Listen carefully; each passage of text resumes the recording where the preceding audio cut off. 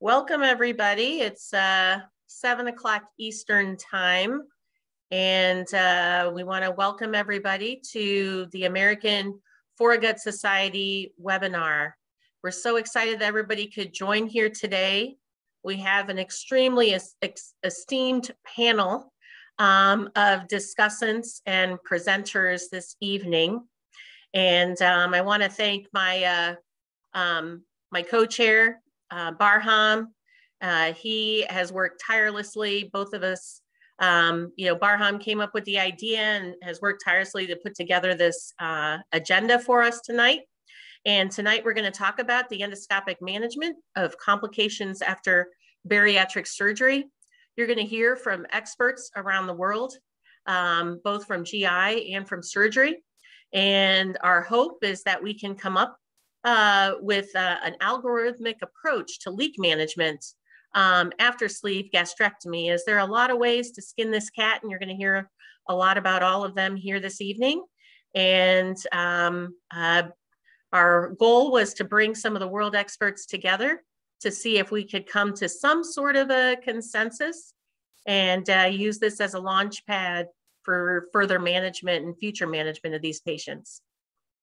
So with that, I'm going to turn it over to Vivek and Reem, who are going to moderate our next section.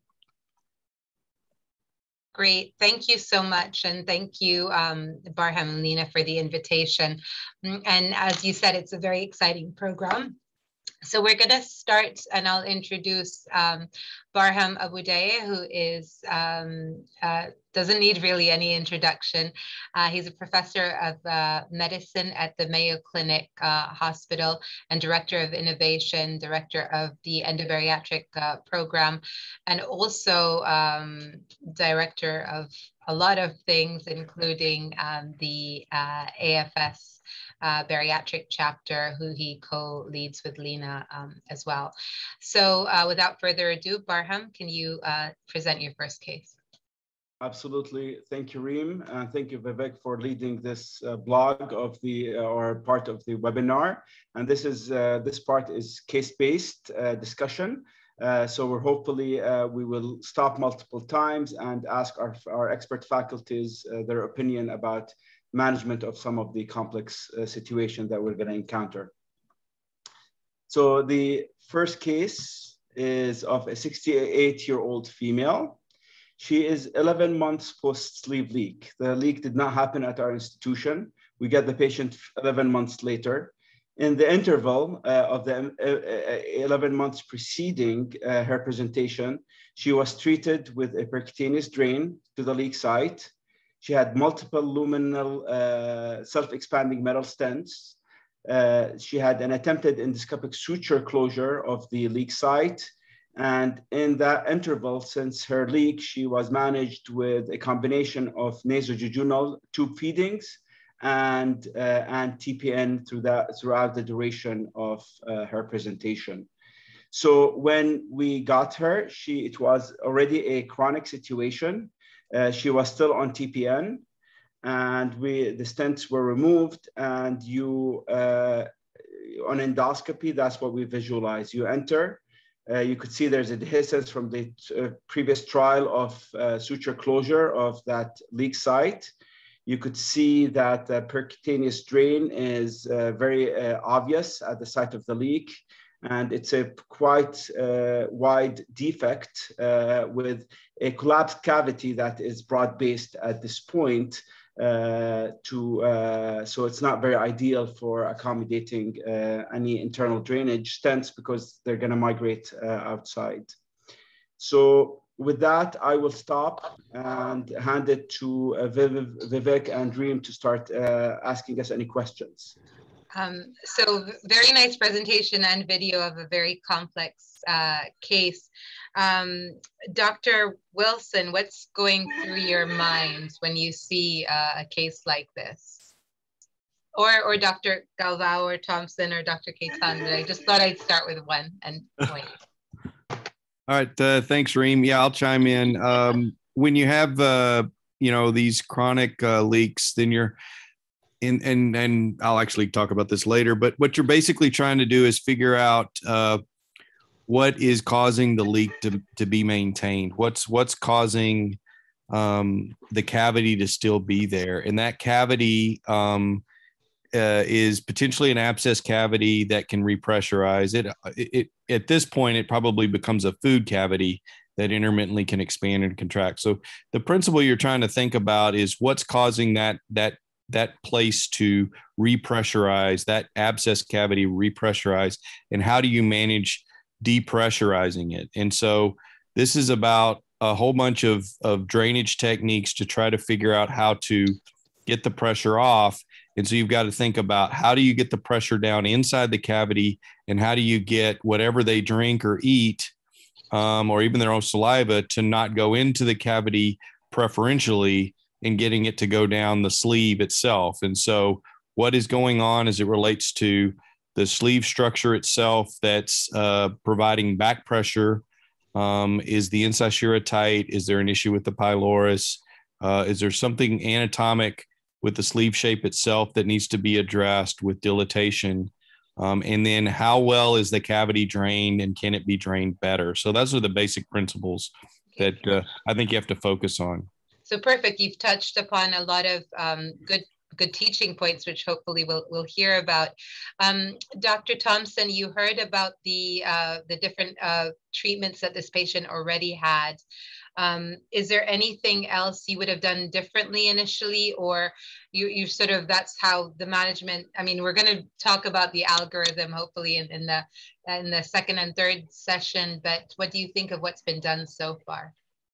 Sure. Hindsight's 20/20, of course, but I tend to like to do internal drainage earlier if I can. I find that, if you don't catch it really quickly, stents and trying to suture them closed tend not to be as effective. So I like getting the pigtails in as early as I can to do internal drainage and trying to, get rid of the external drain to really stop the flow just going through the area. And I find that tends to be more effective. I also like to get out and clean the area, make sure there's no foreign material in there early on. Sometimes I found all sorts of stuff out there, chewing gum and other things that just serves a nidus for infection and prevent the thing from healing. So, and of course, I agree with Eric with, really, being very thorough about making sure there's no, increased pressure due to pyloric stenosis or, twisting of the sleeve or something, and addressing that as well. So up to that point, that's kind of, what I would have been thinking about. Okay, great. Reem? Yes. Reem, I think, good evening, everyone. So thank you for the invitation. You see, one of the mistakes that we've done with the leaks of the sleeve, if you ask me, especially it's a fault of we surgeons, is we've been dealing with leaks and fistulas, chronic fistulas forever, but we never converted to that endoscopic fistula after the sleeve. So I totally agree with Eric in this concept that once you see this, we know that fistulas remain chronic for 4 reasons. Obstruction, so you need to see if there's high pressure strictures. Second is infection, as Chris Thompson just mentioned it. The third one is foreign body. So Chris mentioned that he will remove foreign body. And third one is malnutrition. So I think we need to evaluate since the beginning with any chronic fistula after the leak, after the sleeve, those 4 points. One, we understand that origin, we can decide what will be better for the patient. I think we need to start there, looking for the origin. That's great. And with that in mind, Barham, what did you do next? Yes, so next is, it's been 11 months. They tried everything there, and now there is a big 16 French percutaneous drain that is actually poking into that area. So the idea was, as our colleagues suggested, is I wanted to try to kind of enhance drainage internally and try to block this percutaneous tract opening in order to allow things to drain internally and slowly collapse. So at that point, I did not think the cavity is appropriate for double pigtail, because even I tried to put a double pigtail, it immediately migrates out because it's a big mouth area there that it will not hold the pigtail. So I thought I would capitalize on the percutaneous drain and try to deliver this Gore-A matrix plug. I'm not sure if a bunch of you are familiar with these. They're used for abdominal hernia repair. They're bioabsorbable after a few months, but they're quite robust plugs actually, and you could pull them over a snare. So what we've done with this case is the following: is I introduced a snare through the percutaneous tract, took it out of the mouth, and used the snare to pull the plug into that leak cavity and jam the octopus legs into the percutaneous tract to allow it to isolate the pressure out of the percutaneous tract and allow for internal drainage. So here we're pulling this plug using the snare and under fluoroscopic guidance, and we're wedging it in the percutaneous tract so the disc of the plug is occluding that tract. And now the cavity becomes a bit isolated after we did some cleaning in there. And you can see we're really wedge it. So we're pulling hard from the skin side in order to wedge it there so it won't migrate out. And that becomes good. And the good thing with these is they're bioabsorbable. So in a few months, they will be gone and incorporated into fibrotic scar, as shown here. And I wanted to enhance even pressure further. So what we've done is we use these MCL 18 French drains and put it transnasal into that cavity because they're bigger drains, and connected it to a low intermittent suction. So now it's almost like a vacuum therapy that the percutaneous pressure is isolated, and now we're applying significant low intermittent suction to that area to allow this cavity to start collapsing. So I will stop here and hand it back to you, Reem. Hey, Galvao, what do you think of what's been done? Would you have done anything differently? What do you think of this approach? I mean, it's sort of the end-all game, right? We've tried stenting, we've tried suturing, internal drainage. What do you think? I think it's a very creative way to do that. So Barham occludes the hole and he drained externally on that. That's very, very creative, and I think it will be effective. But on our side, we will be betting on low tech. So that's the case. We usually do septotomies and aggressive pneumatic dilation, and it seems to work as well. But I like this idea. If I have the resources, I'll try to be fancy like that. But in our service, in the service that we share with here in Brazil, that's the case. We'll go for septotomy and pneumatic dilations. Dr. Khaitan, what do you think of all of this? It's 4 weeks of intermittent suction. As a surgeon, would you be okay with the GIs trying this for 4 weeks, or would you be itching to go back to the OR at this point? It's been nearly a year. How long would you give it until you sort of reoperate? You know, I'm going to try as hard as possible to not operate. You know, operating on these patients, you're just going into a landmine, and you know, most of the time, as long as you've gotten rid, and I think Eric made all those great points about, you know, the pressure. And if you are able to get rid of that distal pressure that is keeping that from closing, eventually it's going to heal. And if it doesn't heal, then you got to do something about the pressure. And that's really kind of the crux of the situation. And, you know, and that's where it's really important to evaluate the sleeve morphology. But, you know, so I try to avoid surgery, and B, you know, talking the patient through this and looking for a more definitive treatment. I mean, you have to think about, why has this not healed for so long?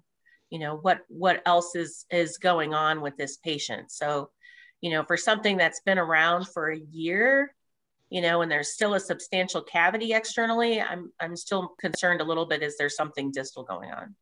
So I have a question, and maybe Barham or anyone from the panel can answer that. I mean, we're thinking of the 4 points that Natan had brought up. Obviously, nutrition is key here. So I was going to ask Barham how the patient was being fed.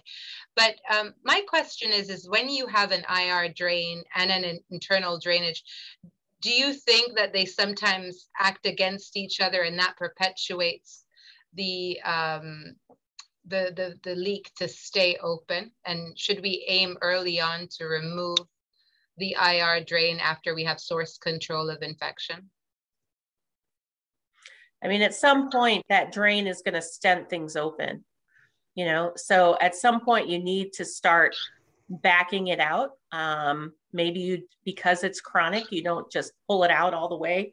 I tend to kind of incorporate these drains, like pull them out part way and just try to create a controlled fistula, and then pull them out a little bit more so that they're kind of withdrawn depending on how deep they are over the course of a few days or a week. Okay, great. So Barham, why don't you tell us what happened next? So post MCL drain removal after 4 weeks of intermittent suction, we got a CT, upper GI, there's no residual collection or leak. We did CT with oral contrast, and this is here the upper GI through the sleeve morphology and showing no leak. However, the patient at that point continued to describe principal symptoms of pain and cough. So I will stop here and see what the panel think. This is the leak cavity. Remember, it was a big cavity. Now all the suction for 4 weeks have collapsed it. You don't see the plug anymore. It's probably incorporated in the percutaneous tract, and there's no leak or cavity, residual cavity seen, or significant residual cavity seen on CT or on upper GI series. Would you claim victory here and just walk away, say, thank you so much, I'm done? What do we do? Look for the lung. Yeah, look in the lung. If they're coughing, you're worried about a fistula now to across the diaphragm into the bronchus, possibly just the pleura if you're lucky, but it also could go into the bronchus. Okay, how do we look into the lung? I mean, do you see a collapsed cavity, and CT does not, and the upper GI series does not give you any indication? So what's your modality here? So the CT is completely normal, Barham. There's no atelectasis in the lung. There is no atelectasis or anything like that. You don't see any consolidation in the base of the left lung, then you probably don't have a lung issue. But with the cough, I would be surprised if there wasn't some consolidation in the left lower lung by CT. And by the way, you have looked to the lung. Yes. I mean, the lung does have consolidation and atelectasis for sure. That's why we got concerned. And with the cough, we wanted to explore that further. And we did, but it was not obvious until you put an ERCP occlusion balloon and probe that track. So we used an angled hydrophilic wire with an ERCP occlusion balloon with the cap, and you could see that there's a sinus tract that we dug into, which led to a kind of a small serpent-like cavity. And with careful maneuvering of the wire, you went from that sinus tract into the diaphragm, and the wire actually came out of the ET tube through the bronchus. So now you have a wire coming out from the stomach, leak cavity, diaphragm, back into the bronchus and out of the ET tube. You see, the interesting to be old, and I have seen that also. So it happens that, Barham, that cavity, and I could count at least 2 or 3 orifices aside to the main one. So these cavities tend to be, those very chronic ones, tend to be very complex. So what possibly can have happened is that you occlude the main output. So increase the pressure for some way in that secondary ducts that were like dorming, and they become active, and it's just a guess. So Dr. Thompson, what would you do with this? I know you have some experience with the ASD occluders. Would this be something you would do there? Would you do something else? What would be your thought process? That's a tough one. You know, in the past, before we had the occluders, we would consider to seal glue in the cavity, and, you know, repeated injections had worked in some patients, but we have used these occluders successfully whenever, you know, we start having fistula to the lung. It's a good place to use them. Prefer to use them when there's only one track. You know, if you have multiple branches and things are going all over the place, they're less effective. But if you could get this, you know, if you can really kind of get this thing positioned in the right way, I think it would be effective in this kind of case. Barham, what did you do next?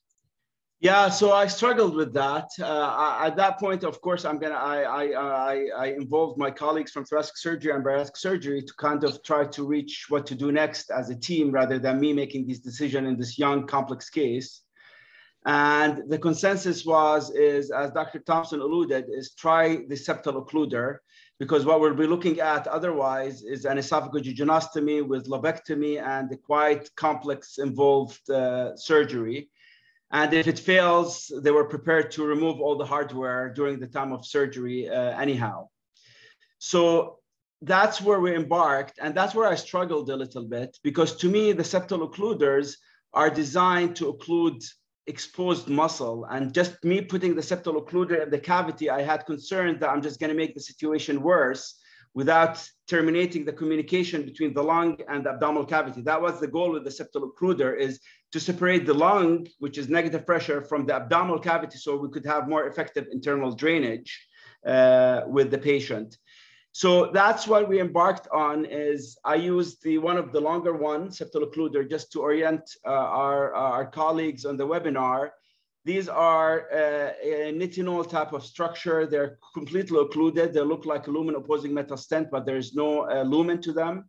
And they elongate. That means that's why I spent a lot of time trying to get the wire out of the ET2, because I wanted to put a snare. And the way that you deploy this is you capture with the snare that nipple there, and with tension, it elongate, and you could pull it through the track under fluoroscopic guidance to align it where you want to align it.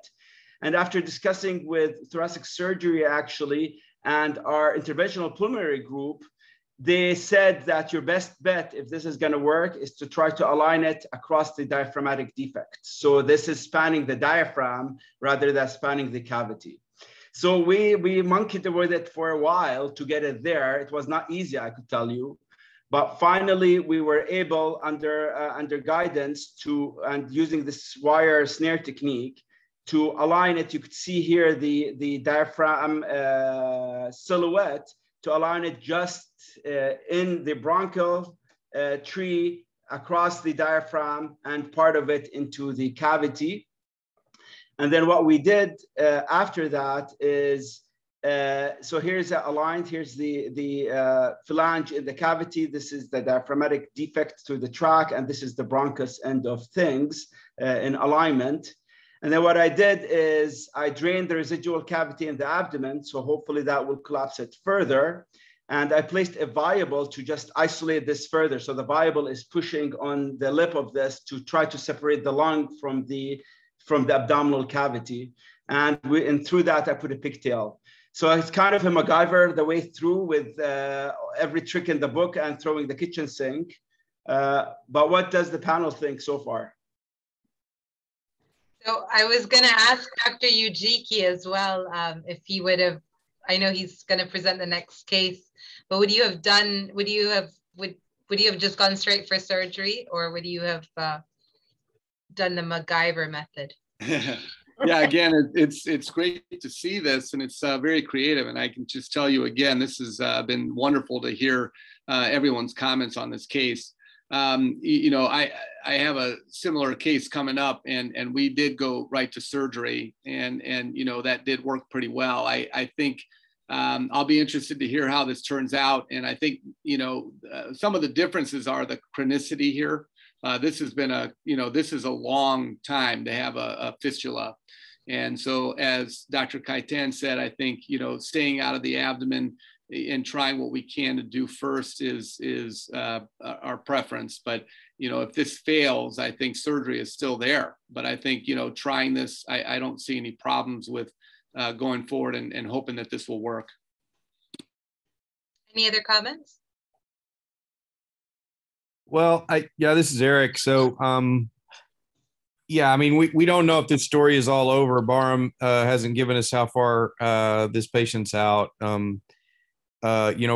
Natan talked about foreign bodies, and the foreign body potentially could still be a problem with nidus for this to continue to progress. You've got to figure out whether you've truly stopped the pressure gradient. Now you've got a leak cavity that repressurized, but hopefully Barham's addressed that with the pigtail, and hopefully there's no distal pressure gradient past the bottom of the sleeve or in the lower part of the sleeve. He didn't talk that much about that, but I'm sure he addressed that. And then you've got a pressure gradient now across the lung, and the lung's a negative pressure environment. So once you get a fistula across the diaphragm, everything gets harder. And so that's why you really want to, when you see the learning point of this is when you see these cavities, you want to make absolutely sure that cavity is collapsed really, really well, throwing all the tools you can at it, including upsizing drains as opposed to necessarily downsizing them, and keep the cavity truly decompressed, because now you've got a pressure gradient from a positive pressure environment to a negative pressure environment. And you've got to drop the pressure in that cavity even that much more in order to keep that gradient from continuing to create a leak. So I'm curious to see what Barham will say about this to sum up and where he thinks it's at now and whether he feels like he's out of the woods yet. Yeah, if I can ask a question as well, people talk about intracavitary, which wouldn't be suitable here, or intraluminal evac. There's a question from one of the attendees here about that. Have you used that in patients who've had a gastrobronchial fistula? Yeah, I have, Vivek. And you can create more negative pressure than you can than the lung often does have. We have a case right now that we're dealing with, and we're not convinced, but we think we may have solved the problem, but you just don't know. I mean, you think you may have won these cases, and sometimes 3 months later they come and slap you in the face again. So it has worked for me in the past, but right now we're in the middle of that, and we seem like we're in a good shape, but again, not for certain yet. Can I say something?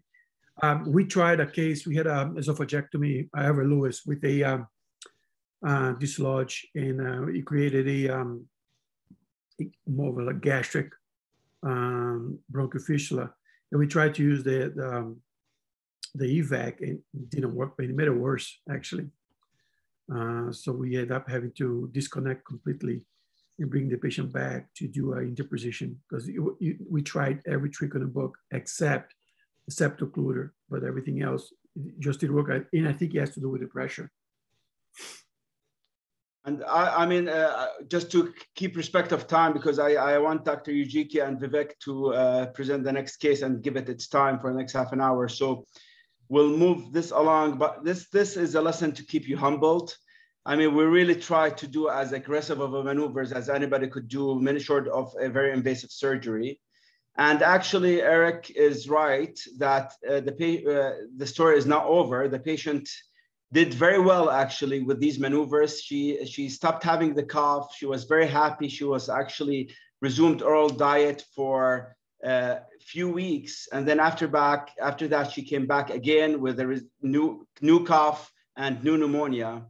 And at that point we just had to pull the trigger and say failed endoscopic management for this complex patient. She did undergo lower lobe lobectomy with diaphragmatic defect repair. She had an esophagoduodenostomy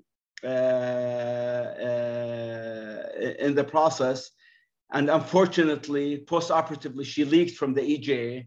But that was a more favorable leak, at least did not communicate with the lungs, so we were able to manage it endoscopically with success. But you have to keep humble, and you never declare victory until it's victory. And it's usually not very obvious until few weeks or few months that things are working or not working with these things. Barham, now answer Reem's question. How was the nutrition of the patient? Because now she leaks twice. I'm not saying that because when you do a reoperation like this one, anything can happen, you know. But how was the nutrition of the patient? Because that's a chronic leak like this one is a big concern for me. So yeah. Rima did a good question. She's been on TPN throughout, Natan. So her nutrition has always been good because she's been managed on TPN for a long while. So her nutrition was good. How hard was to take the septoccluder out surgically? It was not hard because that's my concern about the septal occluders is they really need to build myocytes into them to fibrose in place. So when I was there and it's actually you pull on it across the diaphragm and you dislodge it. So it was not that hard. Yeah, it needs blood as well, right? That's how they work in the cardiovascularly. But thank you so much. This was an excellent discussion. I think the key take-home points is when you have a leak, you throw the kitchen sink, multidisciplinary discussion, as we've heard, because there are a lot of opinions, but think of the 4 things: obstruction, infection, foreign body, and nutrition status. So with that, we'll move on to Dr. Kambari, and you'll take it away. Yeah, thanks, Reem and Barham and the rest of that. That was fascinating. You know, one thing I hope we challenge today is throwing the kitchen sink the right thing to do? It may not be, and I hope that's teased out towards the end. And in fact, the fact that Mike Ujiki's case went to surgery potentially earlier on, I'm not sure. We're about to find out. Maybe he's onto something there. So Dr. Ujiki is a professor of surgery. He's the chair of surgery at the North Shore University Health System. And someone I'm very jealous of because he's not only a fantastic surgeon, but also a fantastic endoscopist. So I'm very excited to hear your case, Mike. Thank you. I appreciate that. And again, I've been looking forward to this night. This is exciting to get, you know, some of the best in the world here to pour over these cases and listen to what everybody has to say. So I have a presentation here of one of my own cases. So actually my first sleeve leak. So this 33-year-old female, she came in with a body mass index of 48, otherwise no medical history. And we elected to go forward with a sleeve gastrectomy. And she went through this without any problems. July 23rd, it was uneventful. She went home a couple days later after an uneventful course. And she was on some chronic narcotics. And so I think that, you know, she did have a little bit more pain than we would expect, and perhaps we underappreciated what was to come. But so that's the reason for the extra day stay, I think. But in anyhow, she went home, and about a week later, she came back with fevers, abdominal pain, and she had an abscess, as you can see here.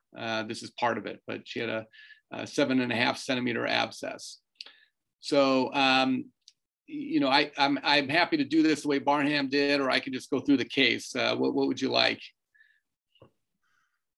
Yeah, if depending on how drawn out this is, if it's particularly drawn out, maybe we'll get you to shoot through the case. But if it's about the same length of Barham, we can sort of do the same thing and interject along the way. Yeah, I think we should have interjections. Okay, yeah. So you know, happy to stop here to see what others would do. So you've got a patient who likely has a sleeve leak, and you know, how would you, you know, she's not septic, but she is febrile, and she's got this 7.5 centimeter abscess. Yeah, Leena, did you have any thoughts? Acute sleeve leak, 7 centimeter abscess.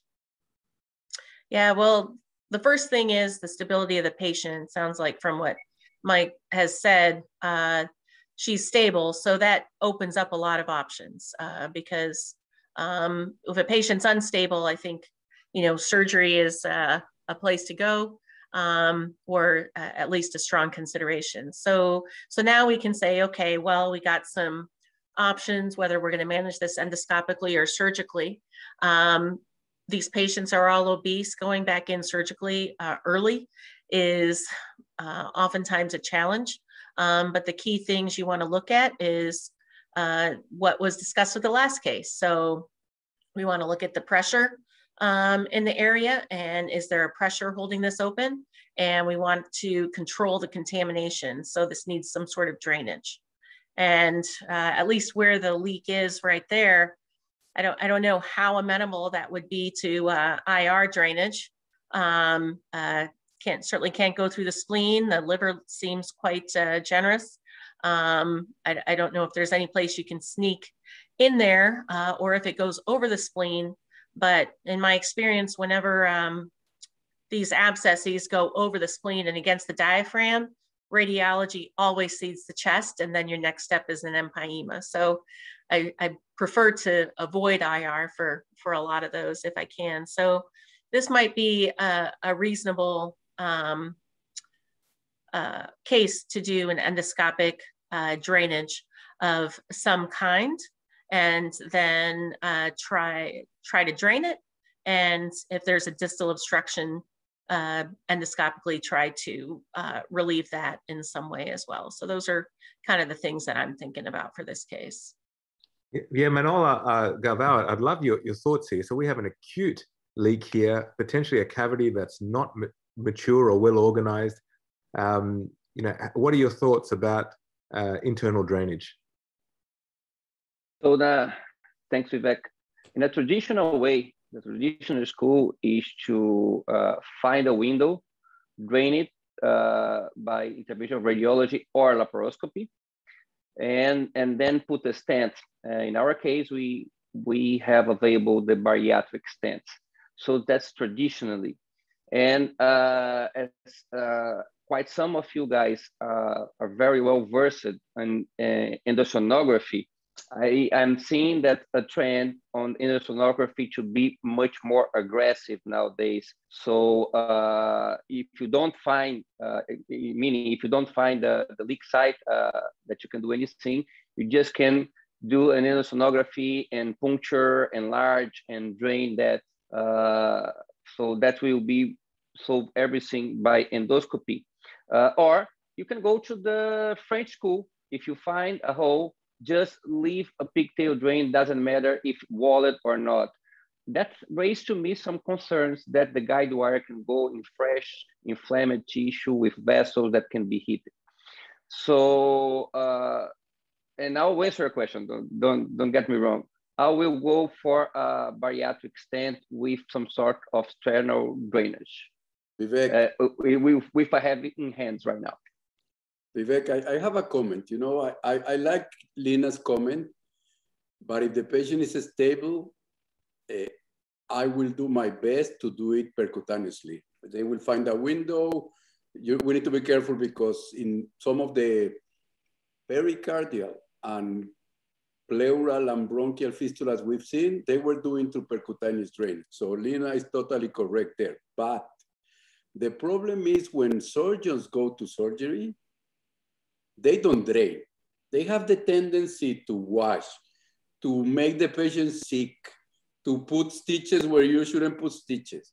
So if you convince a surgeon to put a drain, just remove the pus and leave, that's the surgeon I will invite. But the one who's gonna wash out everything, move everything, and then the patient leaves sick like a dog, I don't like that one. You know, that's what I think. If you can do it percutaneously, nobody's gonna do more damage there. I appreciate that, Natan, but I think surgically, my goal would be just to put a drain in it. You know, you can only do so much, and you know a stitch isn't going to hold there anywhere. So, I would just put some drains in there, and then put a stent from the inside to try to stop the ongoing leak. Kind of a combination laparoscopic endoscopic approach. Just a quick question for Chris. Chris, you know, we are taught not to drain acute fluid collections endoscopically because they don't have a mature wall. Why are we suddenly comfortable now draining these perigastric fluid collections, which also are not mature internally? Yeah, you know, I still do prefer for these immature collections the external drainage, and I do try the you know, the esophageal stents. That's still my approach, but you know, I have been a little more brave even with pancreatic necrosectomy a little bit when they're not fully walled off, and they seem to do okay. It depends on how you're managing their diet. but I'm doing that very selectively. And my standard approach is as what Manoel had said is, you know, do external drainage in this case and try to cover it up. Go ahead, Mike. Let's see what you did. Okay, so we did take her to the operating room, but for endoscopy. And what we found was not unexpected, not a large hole, but our goals during the endoscopy was to make sure there wasn't a distal obstruction, has been brought up many times already this evening. We did not see one. So that was the whole, I kind of broke up the videos here, but I poked through there because I could see that there was hematoma, as you see here. So I made the hole a little bit bigger with the plan to try to endovac this area and see if I could get source control with the vac. As you can see, it was very difficult to get the hematoma, you know, suctioned free. So my hope was that we could potentially get control with an endovac here. So I did have to make the perforation a little bit bigger. I brought the endovac sponge down and placed that endovac on suction, and that was it. We got source control. She actually improved. Her fevers went away, and she started to show some improvement over the next couple of days. So we never got septic. She did okay. I have video later showing there's no distal obstruction or any problems with the sleeve. So vac exchange 2 days later, or maybe we can stop here and just see what people think about, maybe just a quick comment on vacs. Yeah, any comments from the panel? I've had very little experience. Eric, you mentioned you're in the process of one now. Yeah, so we've used vacs both acutely and chronically. You know, Stephen Leeds has probably got the largest series of using them acutely and kind of halting sepsis with them. You just have to, it takes some work, and Mike can probably testify to this. It takes some work to get it in the right position in an acute setting like this, and getting it to drag into the cavity is always a little bit of a challenge. We've changed that out with some chronic leaks to a percutaneous approach where you get a guide wire in with a drain, and then you're putting the vac in across a gastrostomy tube or an NG tube that you've put over the guide wire, and that way the vac's out of the patient's, there's nothing in their nose. It's coming out percutaneously. That's a little bit of a different approach, but they do work. You have to get them in the right place, and you have to keep them under suction. They're a lot of work because you have to change them out pretty frequently. If you don't, the sponge will start to degrade over time. And so, but they can just like a stent, if you get the cavity depressurized really well, it will stop in an early situation. It can stop sepsis as Mike just showed. I'm interested in knowing if there's concern about hemorrhage with the vac, considering there was already kind of clots in the cavity, and what your thoughts were regarding that. Yeah. I mean, that's a good question. You know, we didn't see any active bleeding, and I really, you know, in retrospect, at the time of her sleeve, we did have to place a couple clips along the staple line. I didn't use reinforcement at all.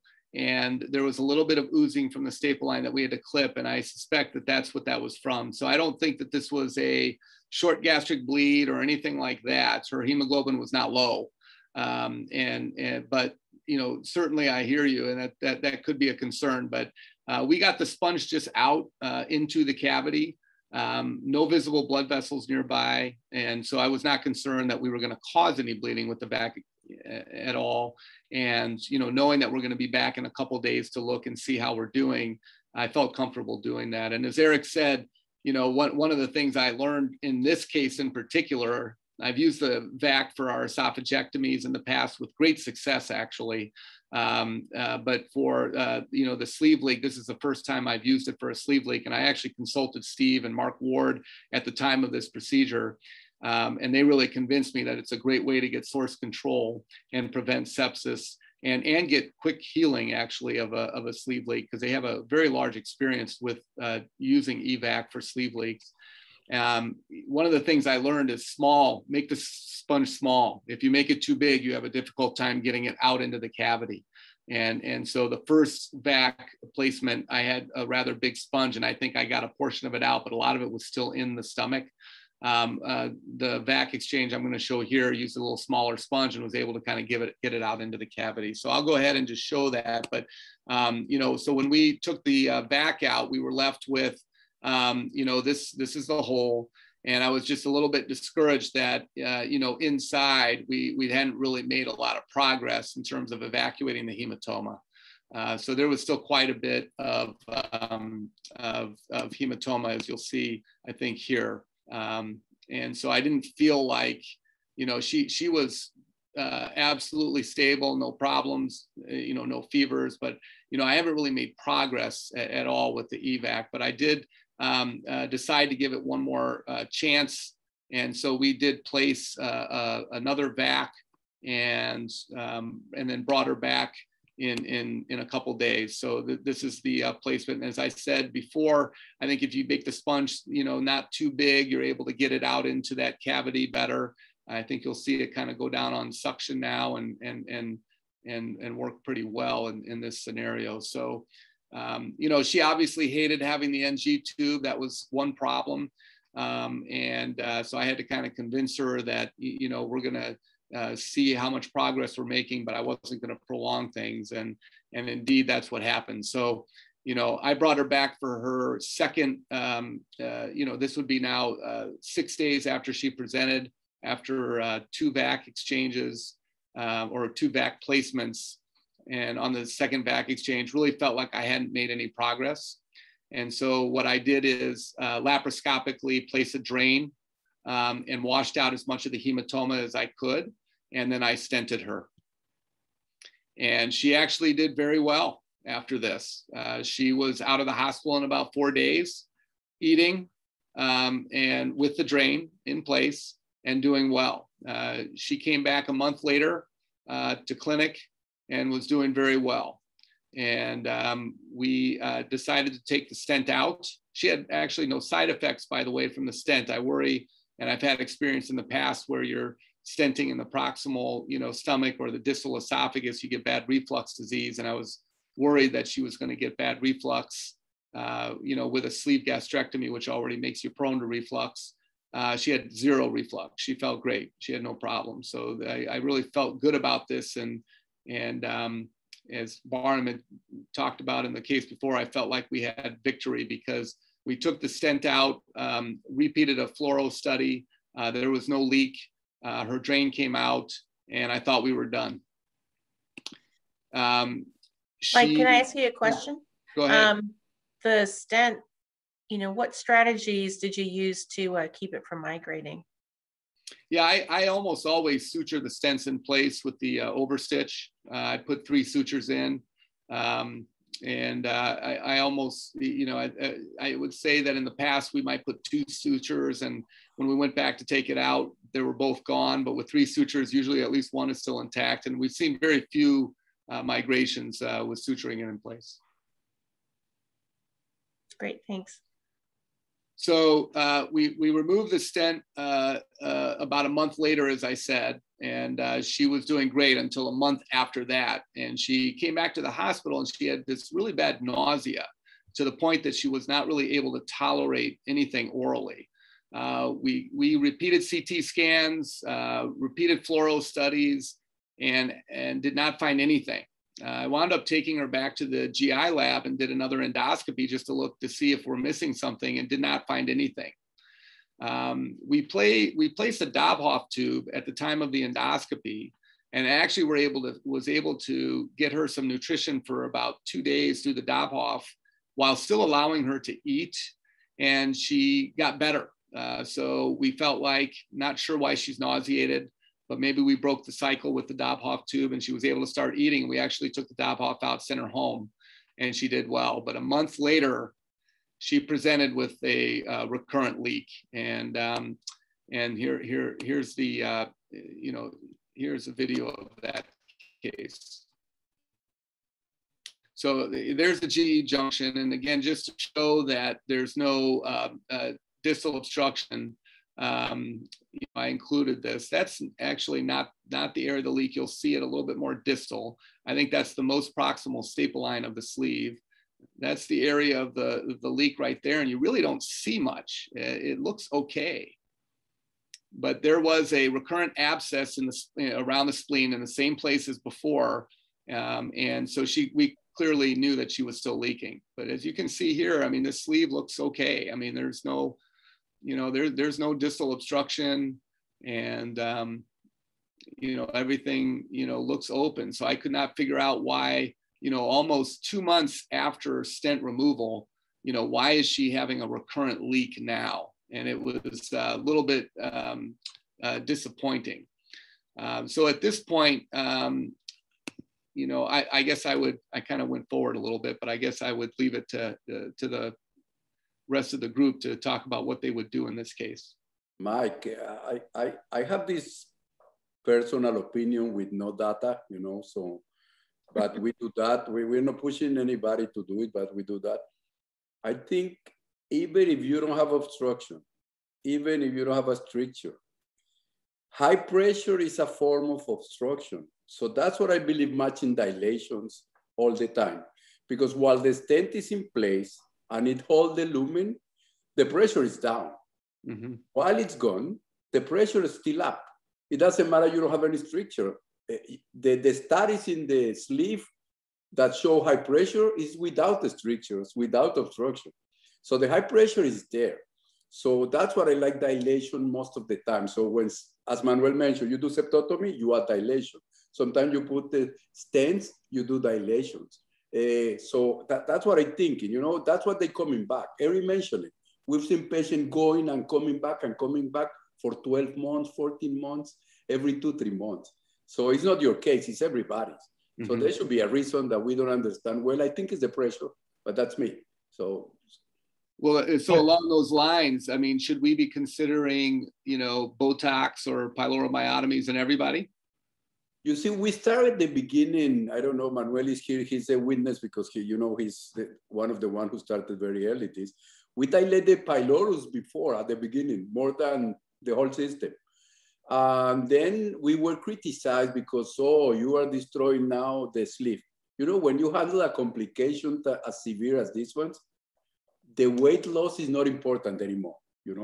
The health of the patient, the safety of the patient is more important. Botox I haven't tried, but probably it works. But I'm happy now with the achalasia balloon dilations, but I don't think it's a bad thing doing a dilation of the pylorus or Botox. I don't see it as a bad thing. Yeah, so I'd like to add to what Natan just said. I mean, Manuel convinced me with septotomy, and I know he's going to talk about it later. He convinced me with septotomy, the value of it, and I started to buy into it. And then he's like, you've got to dilate too. And so then we start using these achalasia balloons, and we start using 30s and 35s on the inside Shira. And it just shocked me the number of times I would see a waist at the inside Shira when you'd inflate the balloon. And patients, even with reflux, when you start doing it for reflux purposes, you'll find that the inside Shira is more commonly narrowed than people think. And what looks like it wouldn't be obstructed at all actually does have some functional obstruction periodically. So, I'm much more liberal about looking at the inside Shira with an achalasia balloon. I would go up to 35. I was going up to 40 millimeter achalasia balloons until Manuel told me to stop. And I didn't have a problem with using 40s, luckily, but he advised me that's not a good idea. So I stopped. But if they waste with a 35 balloon, and they have a leak, then I'm thinking very seriously that maybe I need to dilate that more aggressively. So you can put contrast, and you can do it hydrostatically, or you can do it pneumatically, but you can see it wastes. And if it wastes, it probably is tight. And that's probably creating some of the pressure gradient. And it seems to help a lot. I wonder if Manuel would want to comment on that. If I might, gentlemen and ladies and everybody, it's for you, Natan. About the pylorus, you guys know I'm a plumber that went to the medical school. So thinking like a plumber that went to a medical school, how in hell can we damage the innervation of the pylorus by doing a sleeve gastrectomy, that the lateral nerve is on the left side, or is near the liver. So the pylorus is doing his job. He's not guilty of anything. And by the way, there are two compartments of pressure. One is the body, and the other is the antrum. So I don't think that is value on putting Botox or just dilate the pylorus. So getting on what Natan said is that when we dilate, pneumatic dilation, pylorus is an innocent on this war, and sometimes in the war, innocent people die.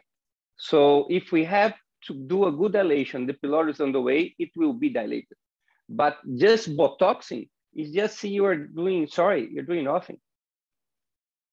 And just team, we have 5 minutes left for this case, so if we could forge ahead, that'd be fantastic. Sure. So at this point, because it's not even clear that there's a hole, but as you can see, there is. And getting a wire into that cavity was fairly simple. And so at this point, you know, a double J tube was placed here, and I'll just show that.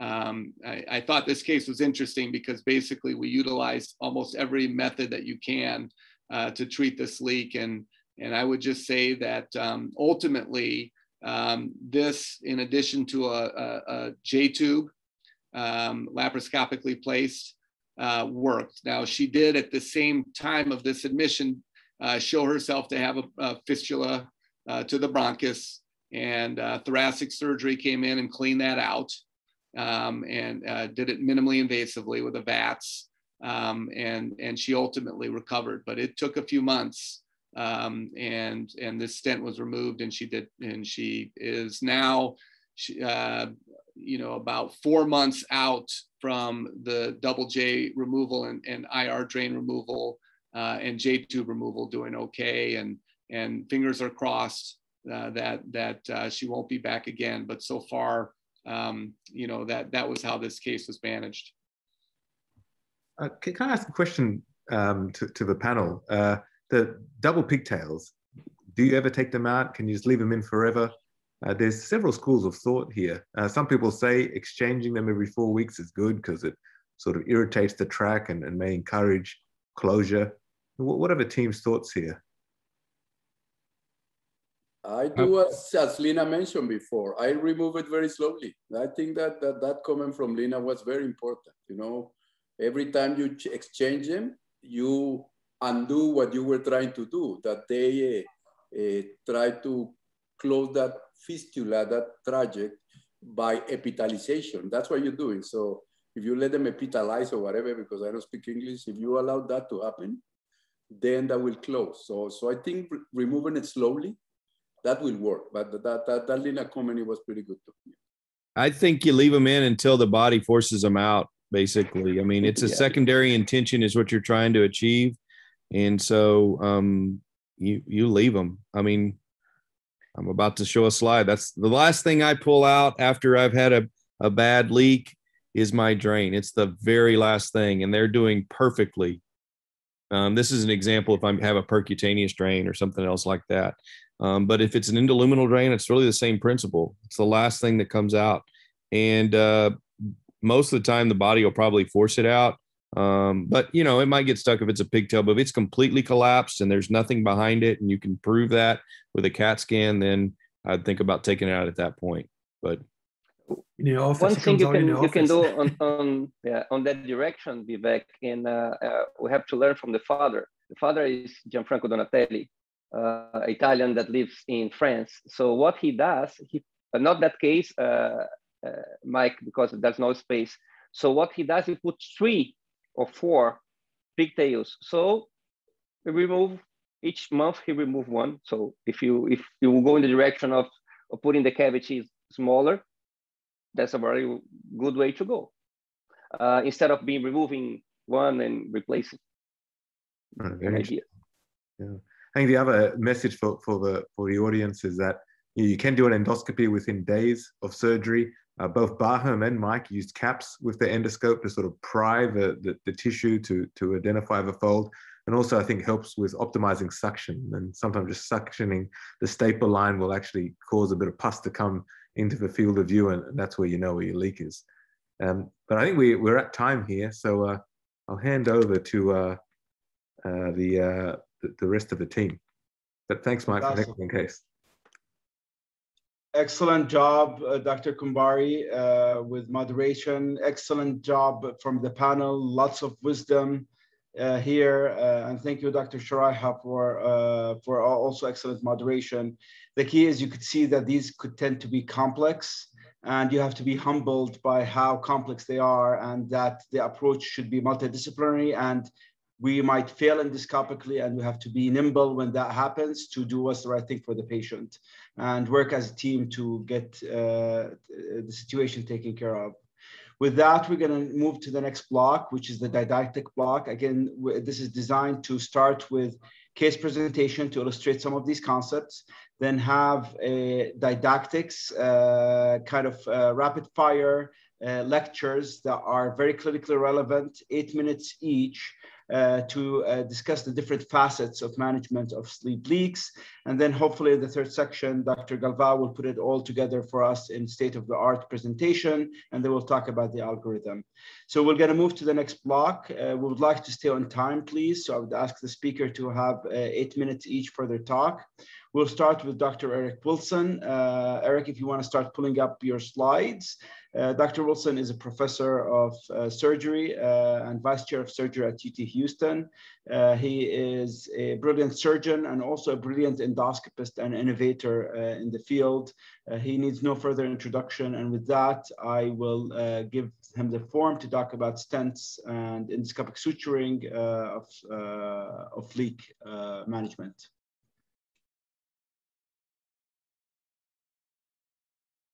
You're muted, Eric.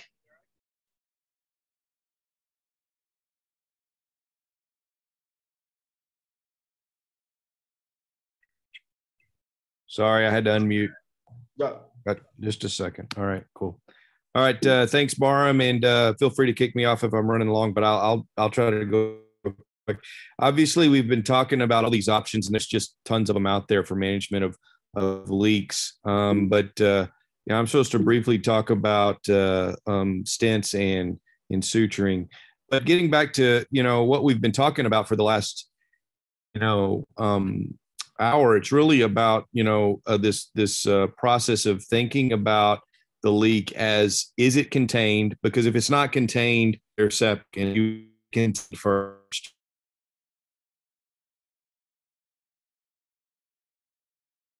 You really don't want to pursue a lot of further surgery at this point to uncontain it, because your body's contained it, but then you've got to drain it, and you've got to drain it really well, and you got to depressurize it. So, a free leak sometimes requires surgery or something more aggressive, because you've got to contain it and wash it out.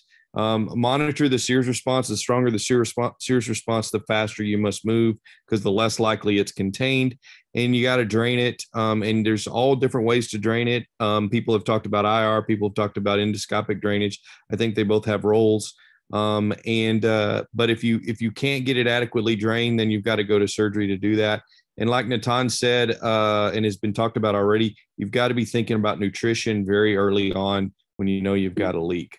So stents, I really think they're valuable at the beginning, early on. This is an old Galvao video, but they have a lot of value early on in covering up the hole. I use them selectively. I don't stent just every leak that comes in, because some of these leaks are small, and if you just make the patient NPO and manage them with antibiotics, they'll depressurize that small cavity themselves. Sometimes you need to drain them, but a stent can be helpful. And if they're in the OR, then like Leena was talking about, sometimes it makes sense in an early situation to stent. But my main point, and I think this will be said by most people here, is stenting has very little utility in the long-term leak. It's really about the early leak. And what you're doing is covering the hole, and you're releasing the pressure, oftentimes the pressure at the incisura. So you want that stent across the incisura most of the time, and you're trying to correct the axis there. It can be useful in reducing sepsis, and can help on occasion with possible early earlier oral intake. But what I would say is stents is in general, when we put stents in, a lot of people, and some people might argue about this on the panel, but I think most of the time stents, they're going to do what they do in 2 to 3 weeks. They don't need to stay in for a long period of time. So be really thinking about that. What you're doing with the stent is probably going to have its effect in 2 to 3 weeks. And because of that, I tend to use partially covered stents because they migrate less. Fully covered stents migrate more, and you can suture them in, which gets to the endoluminal suturing, which reduces migration, as Mike has already talked about. But I use partially covered stents. They ingrow very well, but you can take them out in 2 to 3 weeks very easily with not a lot of challenges. But you leave them in longer than 3 weeks, they get quite a challenge to take out, but they just migrate less. Strutted stents provide more radial pressure if you're having to deal with a tight pressure situation, but they also provide pressure when you may not want a lot of pressure. So most of the time when I'm covering leaks, I use non-strutted stents. If I'm trying to erode something, then I'll use a strutted stent. Of course, you leave a stent in long enough and it has a high enough radial pressure, it will erode things, including the aorta. And this is an old, that would be a really bad problem that's probably mortal in most patients. So what about suturing? I think suturing is obviously cool, but we talked about when you take the patient to the OR with a sleeve leak, we're putting sutures on a sleeve hole, and it just doesn't work. So if it works so well, we'd be doing it a lot laparoscopically, and we're basically not doing that hardly at all. So it doesn't work well unless the tract is extremely mature with no residual acute inflammation, or if it's extremely early, like you caught the leak or you perforated the patient right then and there. That's a potential option for suturing. If you're in a highly inflammatory area in the stage of the leak where there's still a lot of inflammation, suturing is probably not going to do much. But it is good for suturing stents. And I think we can discuss this later. So to summarize, since we're doing this quickly, think pressure. Where's the pressure? How can I relieve the pressure? You want to drain to the lowest pressure. That's either inside the gut or outside the body. But like Leena said, you don't want to go through the chest because that's a low pressure system as well. Stents or suturing can reduce the influx pressure. So you can use that to reduce pressure into a leak cavity. But if you have an undrained collection behind that leak cavity, behind that stent or behind your closure, that's going to repressurize with infected bacteria. And so my ultimate goal with all of these is a permanently collapsed, obliterated drain cavity. It's obliterated with scar. You can't refill the cavity with contrast or anything else. That's the ultimate goal. So like I said, my drains are the last thing to come out when a patient's doing, and they come out when the patient's doing great on solid food and feeling well. And with that, I'll stop and move on to the next. Fantastic job, Dr. Wilson. I will hand it to Leena to present our next speaker. So the message here. Go ahead. Oh, go ahead. No, please. Sorry, I jumped the gun. You're up. So I think the summary here is that stents have use, but early on in the course of the leak, when there's a cavity, they really should have very little role, and there is no reason to subject the patient through their risk and discomfort. Patients are miserable with these stents in place. All right, so next is it's a distinct honor and pleasure to introduce Dr. Allison Schulman. Yeah, and Leena, you're supposed to introduce Dr. Schulman. That's right. I'll have Allie bring up her slides. Allie is an associate professor of surgery at University of Michigan. She's the director of bariatric endoscopy there. She's young in her career and has accomplished so much. She's really established herself as a leader in this bariatric endoscopy arena, and we're so lucky to have her here with us this evening. And she's going to talk to us about the pigtails that a lot of our panelists have discussed earlier this evening. And so really excited to hear about Allie's expert opinion. Thank you so much for the invitation to speak today. I'm honored to be here and be presenting on this topic. So as you heard, I was asked to give a talk on sleeve leak management with passive internal drainage with pigtail stents. These are my disclosures. So all of us are familiar with these. There's several different types of plastic stents available for both biliary and pancreatic procedures. But the ones that are preferred for internal drainage are those with the two pigtailed components. And these come in different lengths, different diameters. Some are made of hard or soft plastic, and all have really different delivery systems. But importantly, all of them, as you can see in this image, have these side holes along the pigtailed component to facilitate drainage. And for the management of sleeve leaks, these plastic pigtail stents are placed between the gastric lumen and the perigastric cavity, as you can see in this schematic. And so as far as I could tell, this was really first reported in 2011 in the treatment of a gastrobronchial fistula. But the general goal, as we've discussed throughout this webinar so far, is really to achieve internal drainage and promote granulation and epithelialization of the perigastric cavity. And the size of the leak orifice and the cavity really dictate the size and the number of pigtail stents that should be placed. And so generally we're placing stents that are 7 French or 10 French in diameter, and usually between 1 and 3, depending on the leak size. And the largest available data is from a retrospective study from several years ago, which included 67 patients with sleeve leaks. The average time of leak development was 52 days, and following serial plastic pigtail stent placement, technical success was quite high at 98.5%, and clinical success was also close to 80%. And interestingly, compared to self-expanding metal stents, these have much lower morbidity and mortality and require fewer procedures for leak healing. And they're also very easy to place with high technical success, even in suboptimal locations.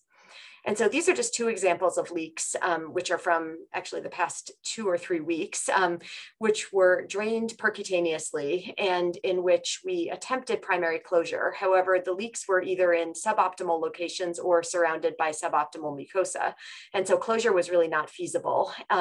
Placement of plastic pigtail stents in each of these cases was really invaluable in providing internal drainage. And so on the left, you can see a large leak, but its location is in the very proximal stomach, requiring nearly full retroflexion of the scope in a really tight space. And so only really the distal portion of the leak could be effectively sutured closed, and the proximal leak could not be easily intervened upon. And so we ended up placing a plastic pigtail stent to allow internal drainage, which worked quite well. And on the right, you can see a leak that is surrounded by very edematous and irritated tissue, just like Eric mentioned. And we did not feel the tissue integrity was satisfactory for closure. And so again, we opted to place a plastic pigtail stent, which ultimately helped with closure of this leak. And so as for most leaks, the question should always be sort of, when is this device or intervention used in the algorithm of sleeve leak management? And so it's important to think about it as it relates to both timing and chronicity. So i.e., is it acute or early versus late or chronic? And also the complexity or size of the leak. So is it associated with an intra-abdominal abscess? Are there fistula to other locations? And so when we think about timing and chronicity of pigtail stents, or sorry, of sleeve leaks, pigtail stents are traditionally used in late or chronic leaks with a walled off cavity. And so as I mentioned earlier, the mechanism is really to facilitate drainage and ultimately collapse of the cavity into the gastric lumen. And so as Dr. Thompson has always taught, the premise behind this intervention and the technique used for placement is very similar to necrosectomy for walled off necrosis. And so here you can see a large pancreatic collection on the cross-sectional imaging on the left. And on the right, you can see how we typically approach these lesions by placing these stents between the gastric lumen and the collection. And of course, this method is now performed in a single step using the lumen opposing metal stent whenever possible. But historically, this has required a series of steps. And so here you can see it's EUS access with wire placement, and then you're dilating the cysgastrostomy track. You basically are driving into the collection and debriding the necrotic material and removing it into the gastric lumen. And then eventually, once the debridement is complete, you're placing these several pigtail stents via the cysgastrostomy site for continued drainage.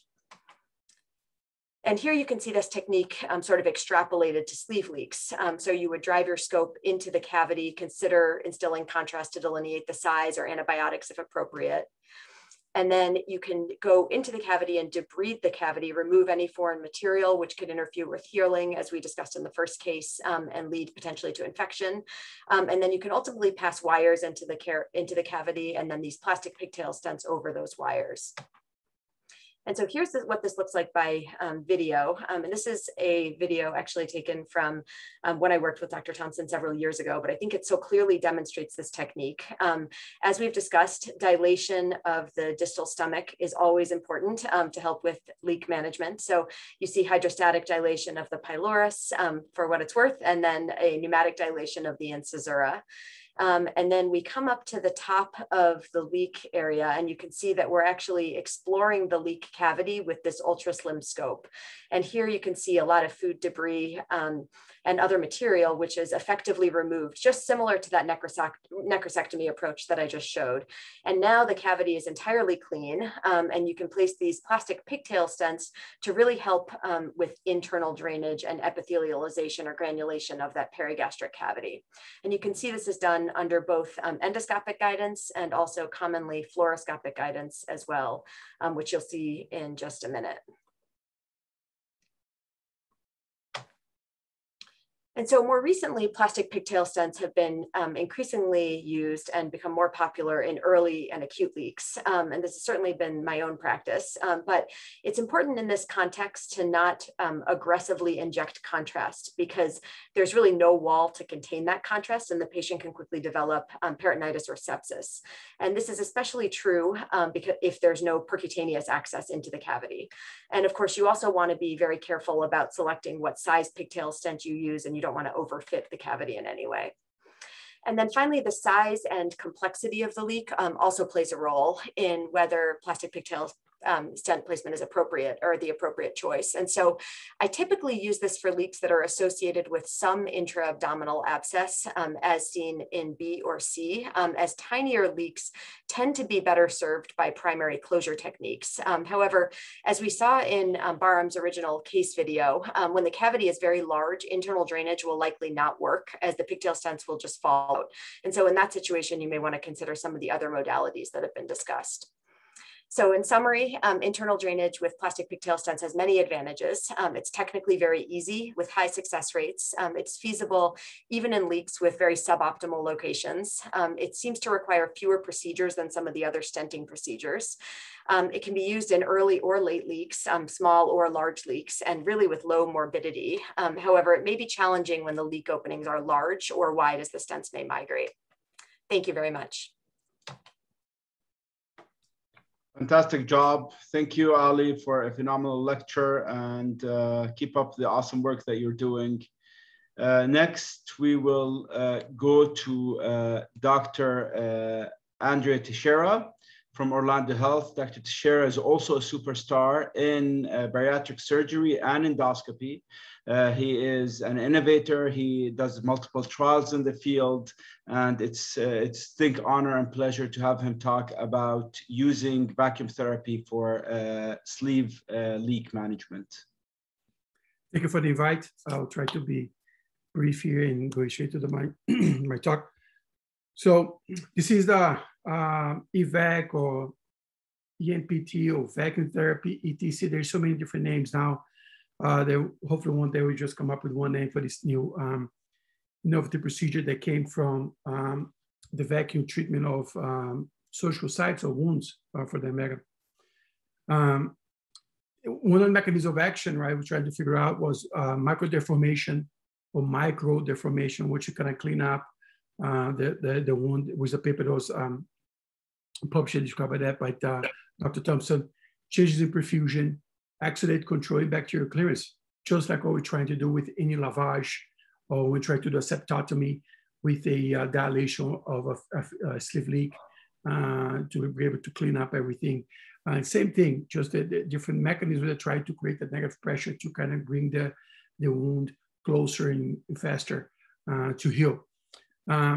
Problem is, the sponges, right? So when you look at this slide here, that kind of depicts a little bit of the position of the sponge. The original technique that was developed was using the black sponge or even the white sponge. Sometimes we use that in our service until we've learned a new technique, which I'll show you in a few minutes. It's a little bit more cumbersome, I think, to look at, to put these big sponges. And when you take it out, sometimes some pieces of sponges can stay back in there. Depends on how long you leave the sponge in. You have to take those patients back every couple of days or so to exchange the sponge and put a new one in. When you look at that, the endoscopic vacuum therapy, staple line and leaks off the sleeve, one of the original papers was 8 patients on it. And they did pretty well, the 87% resolution of the issue with about 19-day hospitalization. So it's not, some people say that sponge usage or the vac is a little more cost effective. It depends, because sometimes those patients stay longer. You have to take them multiple times to the endoscopy to exchange them. And this is Flaubersen on one of the paper. Is the original, actually, the original endoscopist in Brazil that developed or modifying the original technique. And he's a very humble guy. And this is one of the first one that paper that actually was his name on it. And he talked about 8 patients and they had no complications using the modified EVAC therapy. The treatment days went from 7 to 60 days. So there's a wide variety. And that comes the issue, right? Is that when do we use the VACs? Is a smaller cavities, bigger cavities, complete disruption of the staple line or not? When to use it, acute, chronic.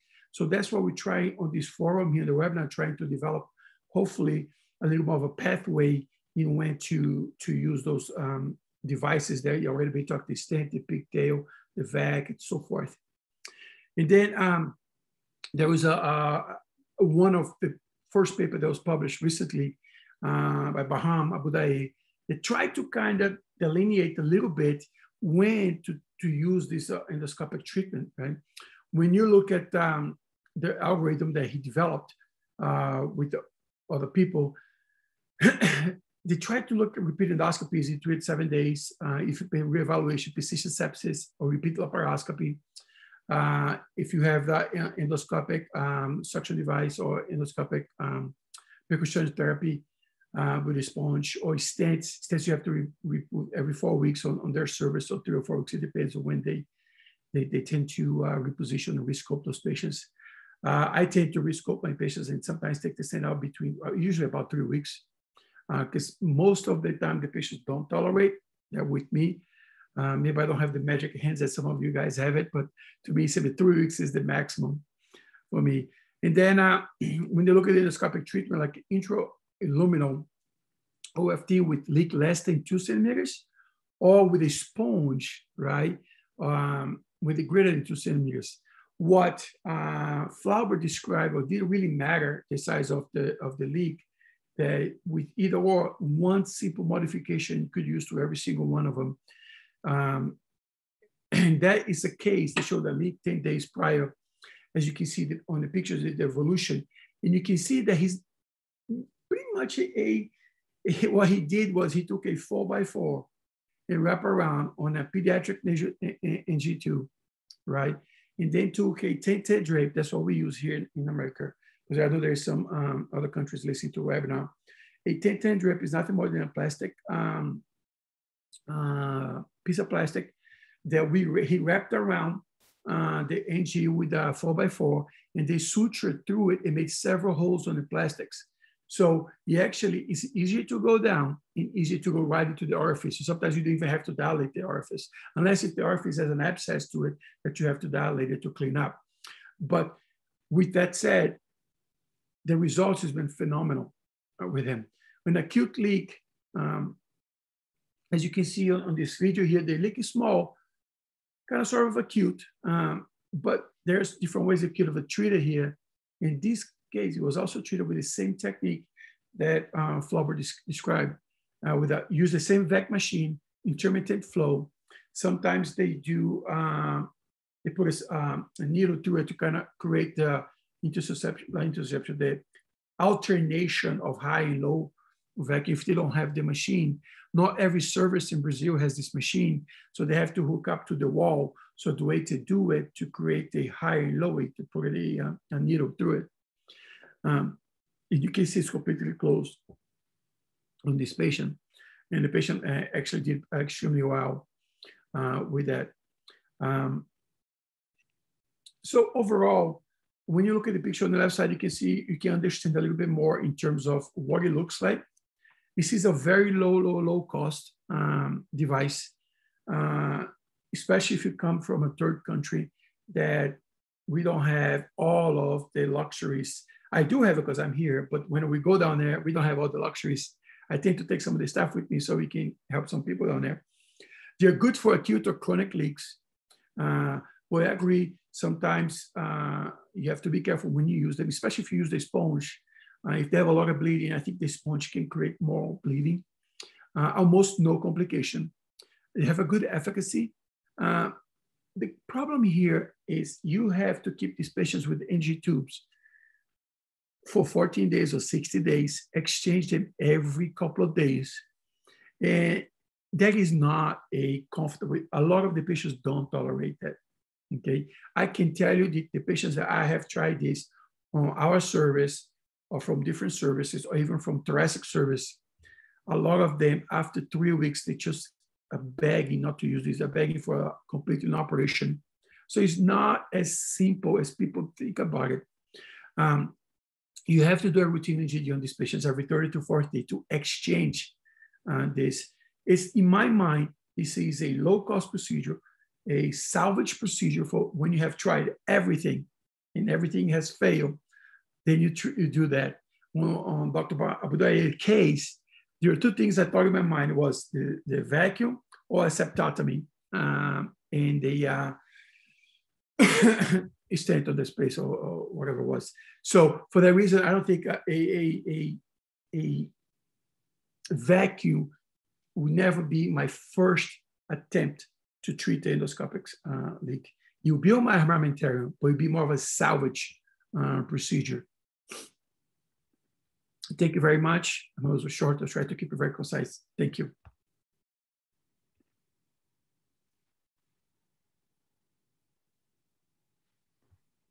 Thank you so much, Andre. That was fantastic. And definitely the EVACs have a place. And I think your points about it being on the low budget side is wonderful. And it really works in those really, really tough situations. Chris, you want to bring up your slides? You know, and I'm would just really appreciate that talk. I haven't actually used it. I go to too many hospitals for me to use it, actually, for me to be able to take somebody back to the OR every couple of days. Just wouldn't work in my practice. But that's definitely a challenge of that technology. All right, so I'd like to introduce our next speaker, who is somebody who really is difficult to introduce because he has so many accolades and truly a pioneer in bariatric endoscopy. Dr. Thompson is the director of endoscopy at Brigham and Women's. He's a professor at Harvard Medical School. He directs the Advanced Endoscopy Fellowship Program. In fact, one of our GI fellows went and spent some time with him and had a phenomenal time. He really appreciated his time there with Chris, and he's going to talk to us today about occlusive devices and sealants. So take it away, Chris. Thanks very much, Leena. Can you see my slides? Yes.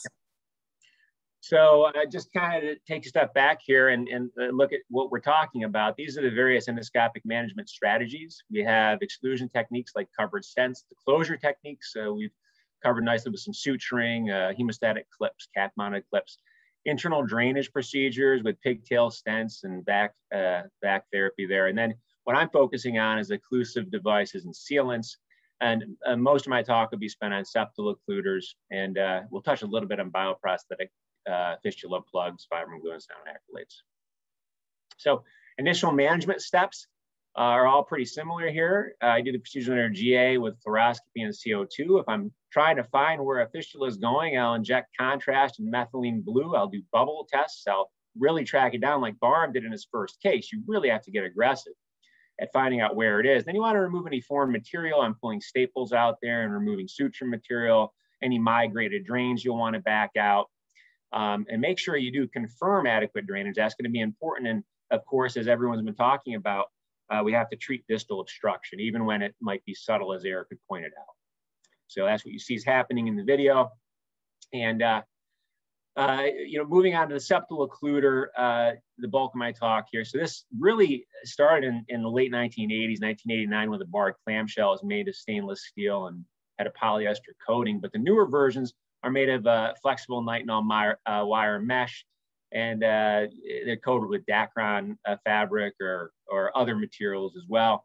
And you can see various ones listed here. The Amplatzer septal occluder is the one I prefer because it has the largest variety of sizes, and the reps will come, bring a case of every size. So, you can kind of get the best estimate of what size it'll be, and then you just pick from their, from their bag. I'm not sure if others do that, but that's the easiest for us. You can see others, CardioSeal and the Gore Medical one as well down there, but I tend to use Amplatzer. And you see there's a variety of different kind of shapes and things. This is from a paper that we published a couple years ago. And you can see on the left is the ASD device, and the ventricular septal occluder device is on the right.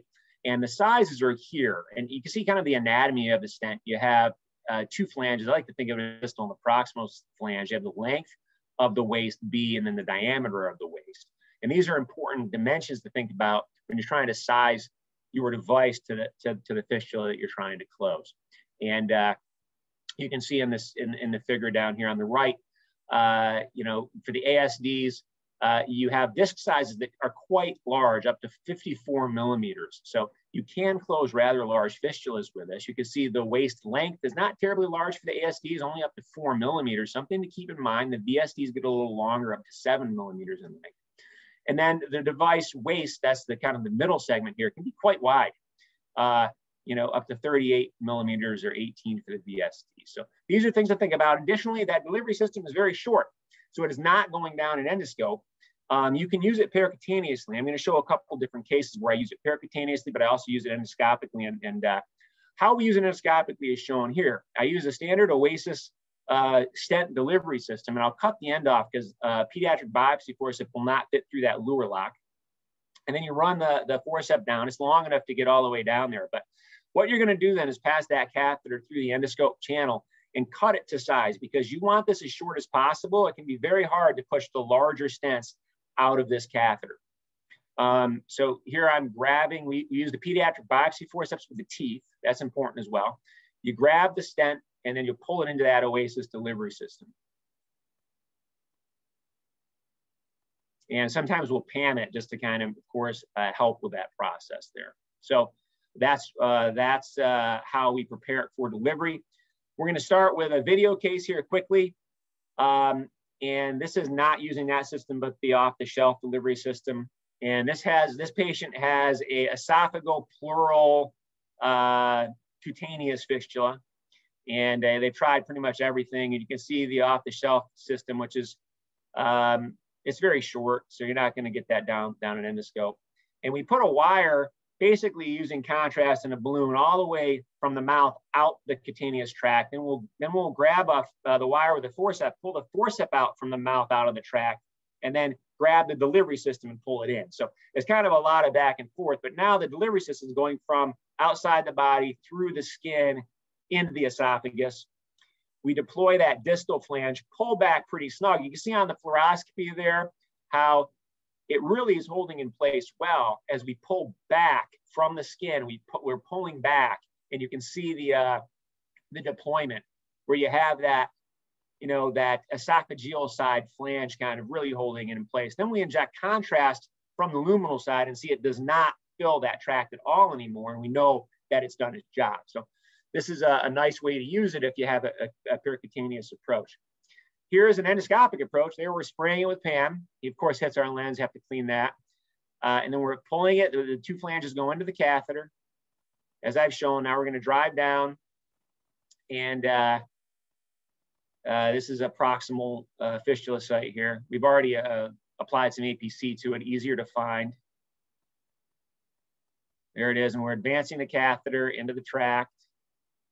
And if you have fluoroscopic visualization, this is helpful. We didn't do this one under fluoroscopy. We do a lot of these, and we're comfortable without using fluoro for certain fistula. You can see what we're doing now is we're pushing out the distal flange, and then we'll back up. And you can kind of see it a little bit in there that it's already opened up. You can kind of see it, and right there you can see it. And then we're deploying the second flange. You can recapture if you need to. And then we'll test it by moving it back and forth. You want to see the whole kind of luminal wall, in this case, the gastric wall, kind of move with it. And that you know that's in really good position. And then we'll release it. And if you're doing it on a fluoroscopy, it's good to then you do a little contrast study, but you don't need to do that. So we did a systematic review on this back in, I think this was published originally in 2019, and this online. And you can see there was a lot of potential relevant studies, over 25,000. Of course, it got down to only 19, and they were all case reports. So not a lot of great literature here. The vast majority, 13 of these, were esophageal respiratory. So that's where they tend to be most utilized. There's just not a lot of other good options. And then you can see there is a handful of other things, a few bariatric ones, some complex fistula as well. Mean size, 11 millimeters. Mean duration, they were mostly chronic at 64 weeks, and 72% of these had failed prior attempts at closure. And the technical success, of course, a bunch of case reports and case series is 100%. 17 out of 22 had successful closure long-term, so clinically 77%. And it was at 33 weeks of follow-up. Adverse events were reported in just over 22% of subjects, and this is mostly stent migrations. So sometimes you get ingrowth and they really stick in there, but there were 3 stent migrations, so 13%. One fistula enlargement, representing almost 5%, and then another one had both fistula enlargement and migration. So it can cause a fistula to enlarge, but it's kind of rare. You couldn't tell anything from the regression, nothing predictive. So because that was really such a small kind of systematic review, we decided to pool our experience together, and we did a series with Diogo and Eduardo de Mora and Alberto Baptista and some others. And you can see we had a total of 43 patients. These are all bariatric surgery patients, 31 sleeve gastrectomy, 12 gastric bypass, 3 early, 3 acute, 5 early, 23 late, and 12 chronic. So 40 had failed previous attempts, 34-week follow-up. Our success, again, 100% technical success, clinical success, 90%. So 39 were successful. It was unsuccessful in the one undrained chronic leak. So it's important to make sure you still have drainage if you have a bit of a cavity out there. It's not going to do any good to do that. And then 3 acute leaks were not successful. We did a regression analysis trying to find, what could be related to success, and chronicity and prior treatments, which are probably collinear, were related to successful treatment. So you want chronic fistula here. You don't want to pop these in acutely. You want these to be late or chronic fistula, and that's where we have a 97% success rate. And those acute ones, it was only about a 62% success rate, and they all required more than one placement. Moving on quickly to acellular bowel material. This is a porcine collagen plug. There's only case reports in small series here. I only use these when I have a cutaneous tract, and quite frankly, I'm using occluders more consistently now than these. You can see how complicated it is to place them. First, you put a wire all the way through the tract, and then what you do is you grab a snare and you hold onto that snare from the skin side and pull it up through the mouth, okay? And now you have the snare going from the skin out the mouth, and you put a moist plug in that snare, okay? And you're gonna kind of chase it down. At the same time, you're pulling out with pressure. You wanna get enough plug there. We're really kind of pulling it with pressure, and then we glue either side. So multiple sessions typically required. 30% of the time you might like out with one session, but I've only had modest success with these and prefer not to use them if possible. And finally, the last thing I was asked to mention was cyanoacrylates, maybe some fibrin sealants. There's a technical review from the ASGE on this. Not a lot of experience in this, really limited again to case reports. Generally, 0.5 to 3 cc's are injected as a slow injection, followed by usually some sterile saline, and the success rates in the literature are 67 to 100%. Cyanoacrylate seems to be more effective than fibrin glue. And the major risk here is that the glue will come back into kind of one of the ductal structures or something and cause an obstruction. So mostly studied in biliary and pancreatic leaks. And you can see here, this is the pooling the experience. There were 15 patients and it was successful in 11 of the 15, and it required up to 4 treatments. As far as pancreatic fistula goes, there's a nice series here by Stefan Seawald and his group where they studied 12 patients, injecting it. They went out as far as they could. They used some lipoidal with the injection as well. And they had a 67% success rate in these patients that were just not operative candidates. 8 out of 12 patients success, but very limited data on this. Something is a last resort if needed. So in conclusion, septal occluders are effective in the treatment of chronic fistula. And due to the high cost and some indication they do better in chronic fistula, they're really reserved even for critically ill patients with some sort of esophageal pulmonary issue or when other methods have failed. Collagen plugs can be effective in enterocutaneous fistula. Data is limited. Tissue sealants are most useful as adjunctive therapies or in pancreatobiliary fistula. And of course, anatomic features of fistula, the fistula site must be considered in selecting the best therapy. Thank you for your attention. Excellent talk, Dr. Thompson. I appreciate it. It seems a promising new modalities to help with these difficult situations. So thank you for not only the lecture, but the nice videos and how to do it videos. Appreciate it. Right. So last but not least is my partner and co-chair of the Bariatric Committee, Professor Leena Khaitan. She is the Director of Bariatric and Metabolic Surgery and the Director of Esophageal and Swallowing Center. Professor of Surgery at University Hospital in Cleveland. Leena is going to talk to us about surgical management of leaks after sleeve gastrectomy. Leena, the floor is yours.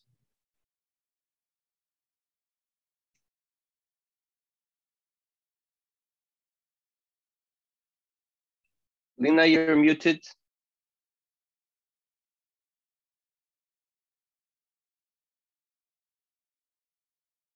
There. Okay. Am I unmuted now? Indeed. Okay. Thank you. Sorry. I thought I was like an expert at Zooms and clearly not. Wait, let me figure this out again.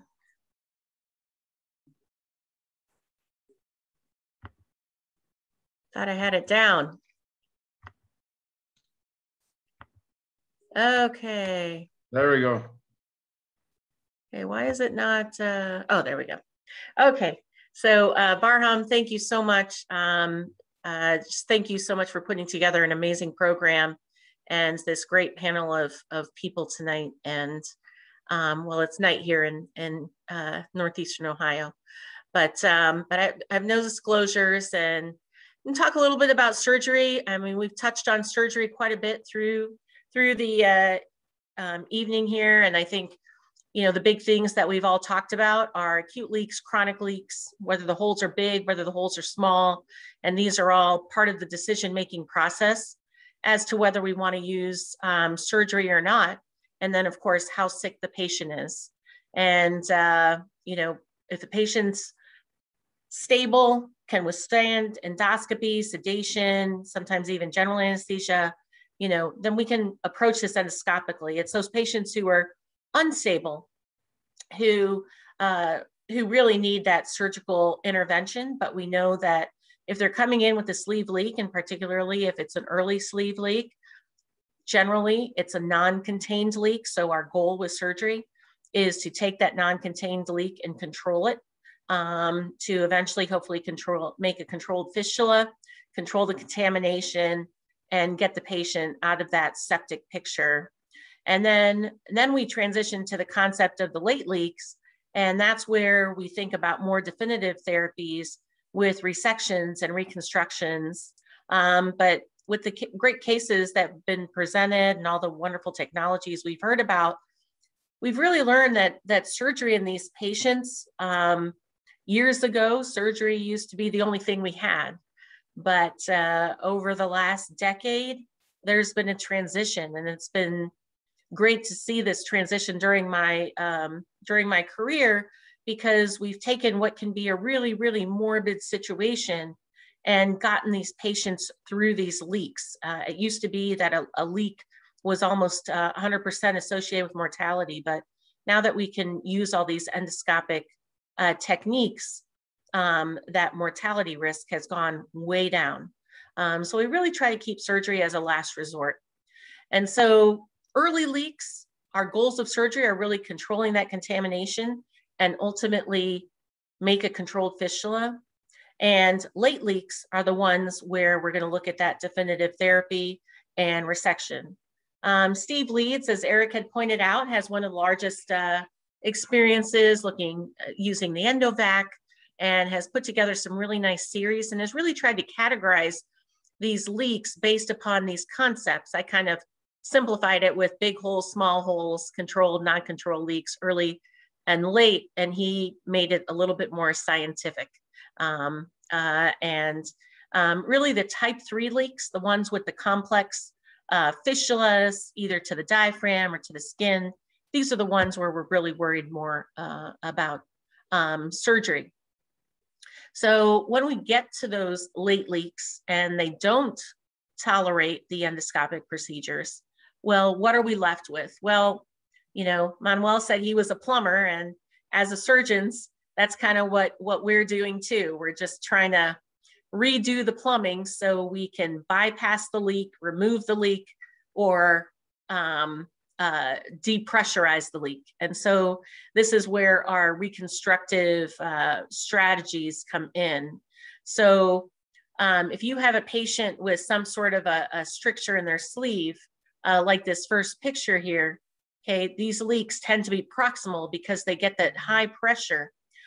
Here, I haven't been so brave to use something like a pneumatic dilator balloon there, but I've definitely learned a lot from the discussion this evening, and I might try that in the future. But these are the patients where you might need to do an esophagojejunostomy. So we're going to divide the esophagus here and then do a Roux-en-Y reconstruction to essentially remove the leak and depressurize the system. If you have a patient with a more normal morphology leak, this was a patient of mine who had a VAD, and we an LVAD in place, and unfortunately developed an early leak after his sleeve. We were able to manage it with endoscopic stenting and external drainage.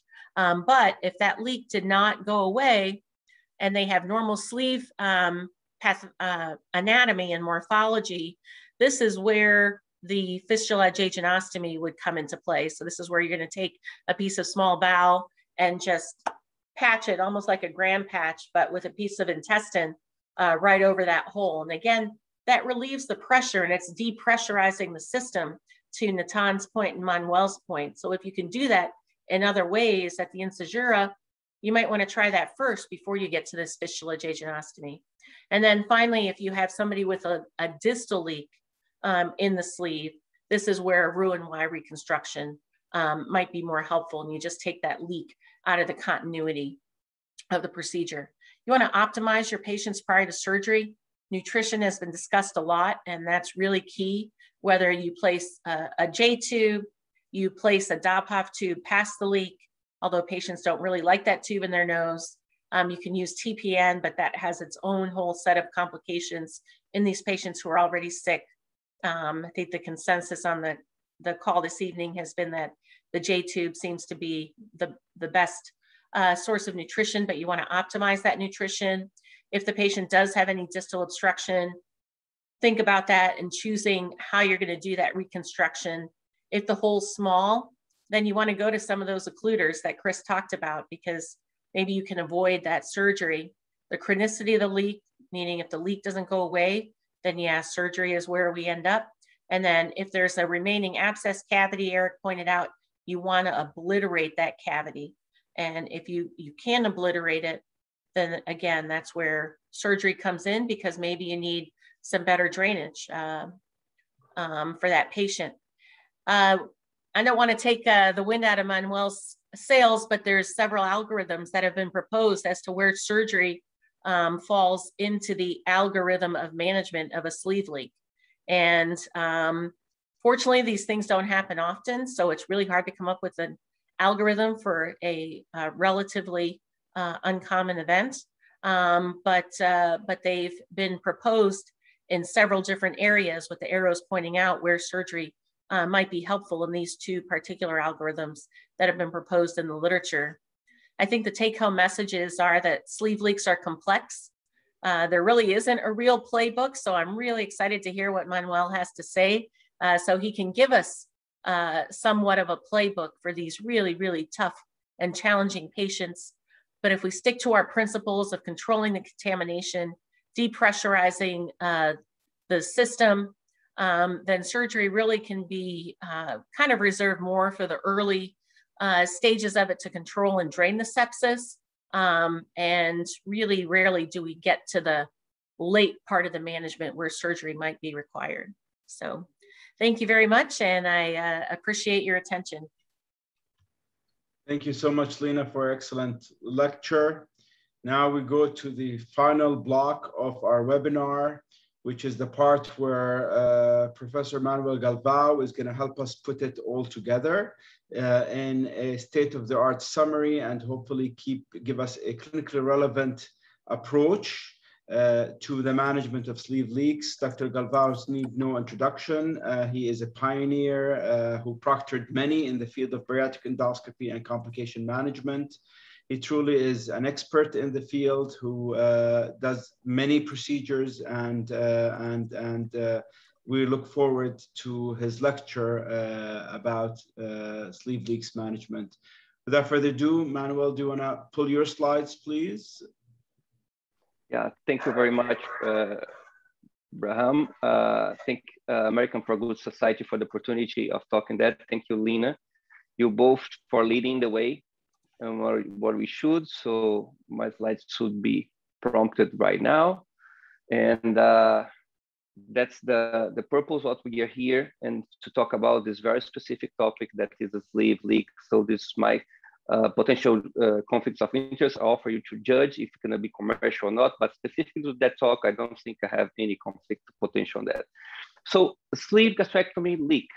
What is this topic? What is all about? So we must understand it better.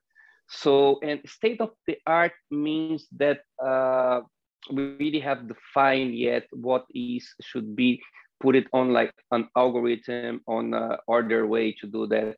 And that's the situation of the sleeve leak. So the sleeve looks like this beautiful, beautiful cloud, because the sleeve is the most performance bariatric surgery worldwide. But let me tell you this beautiful cloud is a cumulonimbus. So any commercial airplane that goes inside, that cloud will go down. So beauty can do damage. How it is?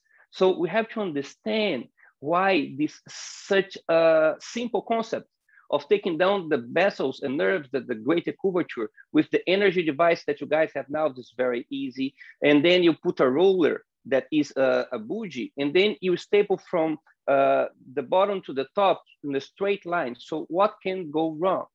So let's see, like this. So by the way, bariatric surgery is as safe as a lab Kaul. The incidence of sleeve leaks are decreasing, and nothing that you're gonna see from now on will contradict that, okay? But they happen, and as bariatric surgery is done in numbers like 200,000 per year in US, 100,000 cases in Brazil, they will happen. So let's take a look of this beautiful work of Marquezine from Brazil's son and father. So they show us the vascularization of the stomach itself. So we have 5 main branches, and you can see here that is like an empty space on the his angle. Also, most of the leaks are proximal, and as stated before for the presenters previous me, there is under a negative pressure from the thorax, this kind of leak. So no matter what, you take part of the stomach, there's nothing to block that. So the trajectory of the leak gonna be long, tortuous, and complex, and it will be labiated by obligation. There's a very long staple line with crossings that can cause additional ischemia and weak parts on that. And also the stomach is serial thick downwards. So the contractions are very strong on the entry. Stenosis we have to talk it because most of the leaks comes with stenosis, and stenosis in the sleeve is very tricky because sometimes it's hard to recognize. The endoscopists were not trained to that, and it goes against one of the main dogmas of endoscopy, that is, if my scope passes through, that's no such stenosis.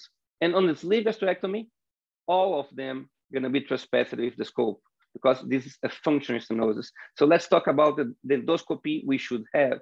So it's a tube after a tube. So your scope have to go down smoothly by the smaller curvature and then have to face the incisura. And one thing, if you don't see across the incisura, don't see ahead of the incisura, something is wrong. Also, if you need to do 15 degrees with your thumb in the upper wheel, in the big wheel, and you have to turn your right hand more than 15 degrees, possibly you have an axis deviation. Who has taught us during our endoscopy learning? Nobody. So, and that's hard to.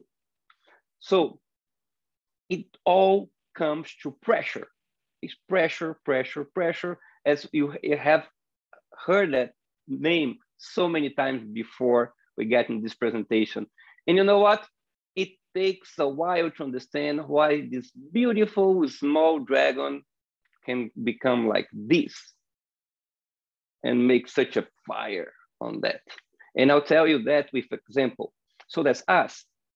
We just awakened the dragon with the sleeve. The gastrobronchial fistula before the sleeve gastrectomy was dormant.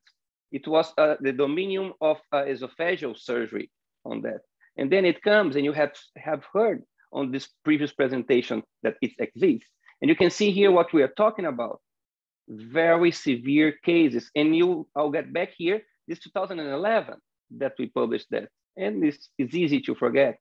And even worse, at that time, we are losing the war because we are using the same traditional endoscopic approach to treat the sleeve leaks, and we fail hard at a level that we get a publication like that with 12 cases of total gastrectomy. And this is the year 2014, but they come from this previous series that I talked to you about. We were losing the battle until we understand that it's about pressure. And look at this beautiful paper coming from Italy, from bioengineering. So they have this bench model. So look it up, more green, less pressure, more yellow, and more red, more pressure. So they are empty models. And then when they pressurize with liquids, those models, look at L1 and L2. L1 is a narrow sleeve gastrectomy, and L2 is a more bold sleeve gastrectomy. And when you compare with E1, E2, that sleeve gastroplasty is quite a difference on that. So that's a lot of ways to see that. And look at these ones in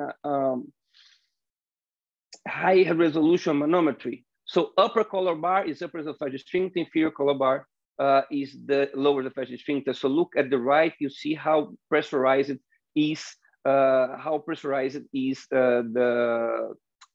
stomach after the sleeve gastrectomy. And here is for our own work, and you can also see, look at the inferior color bar, and you're gonna see the pressurization of the stomach after the sleeve gastrectomy. And we go to high resolution, to impedance pHmetry. You can see here that reflux are something that is common for that. And it's not just the case that we witness, but you can see here on publications that the sleeve gastrectomy, it put the pressure higher and the compliance is lower on that. And the stomach, original stomach, is a low pressure, high compliance system on that. And also you can see here the reflux by your own eyes.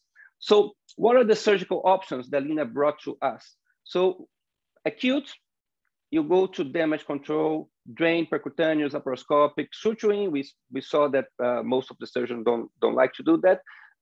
They like to wash it and put the drain. Chronic, when we exhausted all the options, as Leena stated very well, converted Roux-en-Y gastric bypass, esophageal jejunostomy in a loop or Roux-en-Y gastric bypass, taking out the remnant or not as a total gastrectomy to do that. And this is very well illustrated in this paper coming from France, from our friend Marius Nadelko and Patrick Noel. So they study more than 473 studies, and they get out with those retrospective small series on that. Important, those are the options that they find on the literature. And you see here, the cases are difficult. look at the conversion rates, look at the leak rates. So it's a revisional surgery that carries its own risk. So you saw also in this webinar that the surgeons try to avoid going to surgery if they can on that. So what are the endoscopic options? We're gonna just summarize what we saw with some perspective. I have a very good news to you all. We have a lot of endoscopic tools, as you can see on the screen, to close the leak, and they are very effective. And I have a bad news. They are so effective that each one who does a method publish and defend that it's no other method exists. So that's very few common sense on that. And I try to bring some common sense to wherever. So, and look, starting with common sense, the classification that we all use comes from this paper, this consensus that is from 2011. And this classification comes with no science. It was a consensus, and luckily, it has some clinical impact. So I have acute, early, late, and chronic. So if you say, Manoel, that's not enough evidence. Oh, this article is cited on literature since 2011, 765 times. So it must import at least on dictate the best clinical practice. So let's start with the stents. So stent is very attractive because it occludes the hole and it opens up the sleeve, it takes down the pressure. So let's see what the literature. So this is a very good meta-analysis from São Paulo University, specifically about bariatric leaks and specifically about sleeve leaks, 24 studies, 187 patients, a bariatric age, a bariatric BMI, and doesn't matter the type of stent you use it, most of them are esophageal, you have a high success rate of 72.8%. That's very interesting. As anticipated, 94% of the leaks are proximal because of the pathophysiology that we just described. And you can see here, the stents are using for acute and early. If you put that together, you're gonna have almost 80% of the literature on that.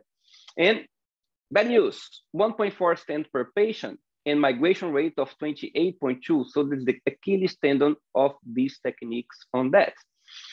And meta-analysis, and as we're gonna do a meta-analysis, it's a word of warning of our colleagues that's gonna do that. Meta-analysis have serious problems on finding fine and small things.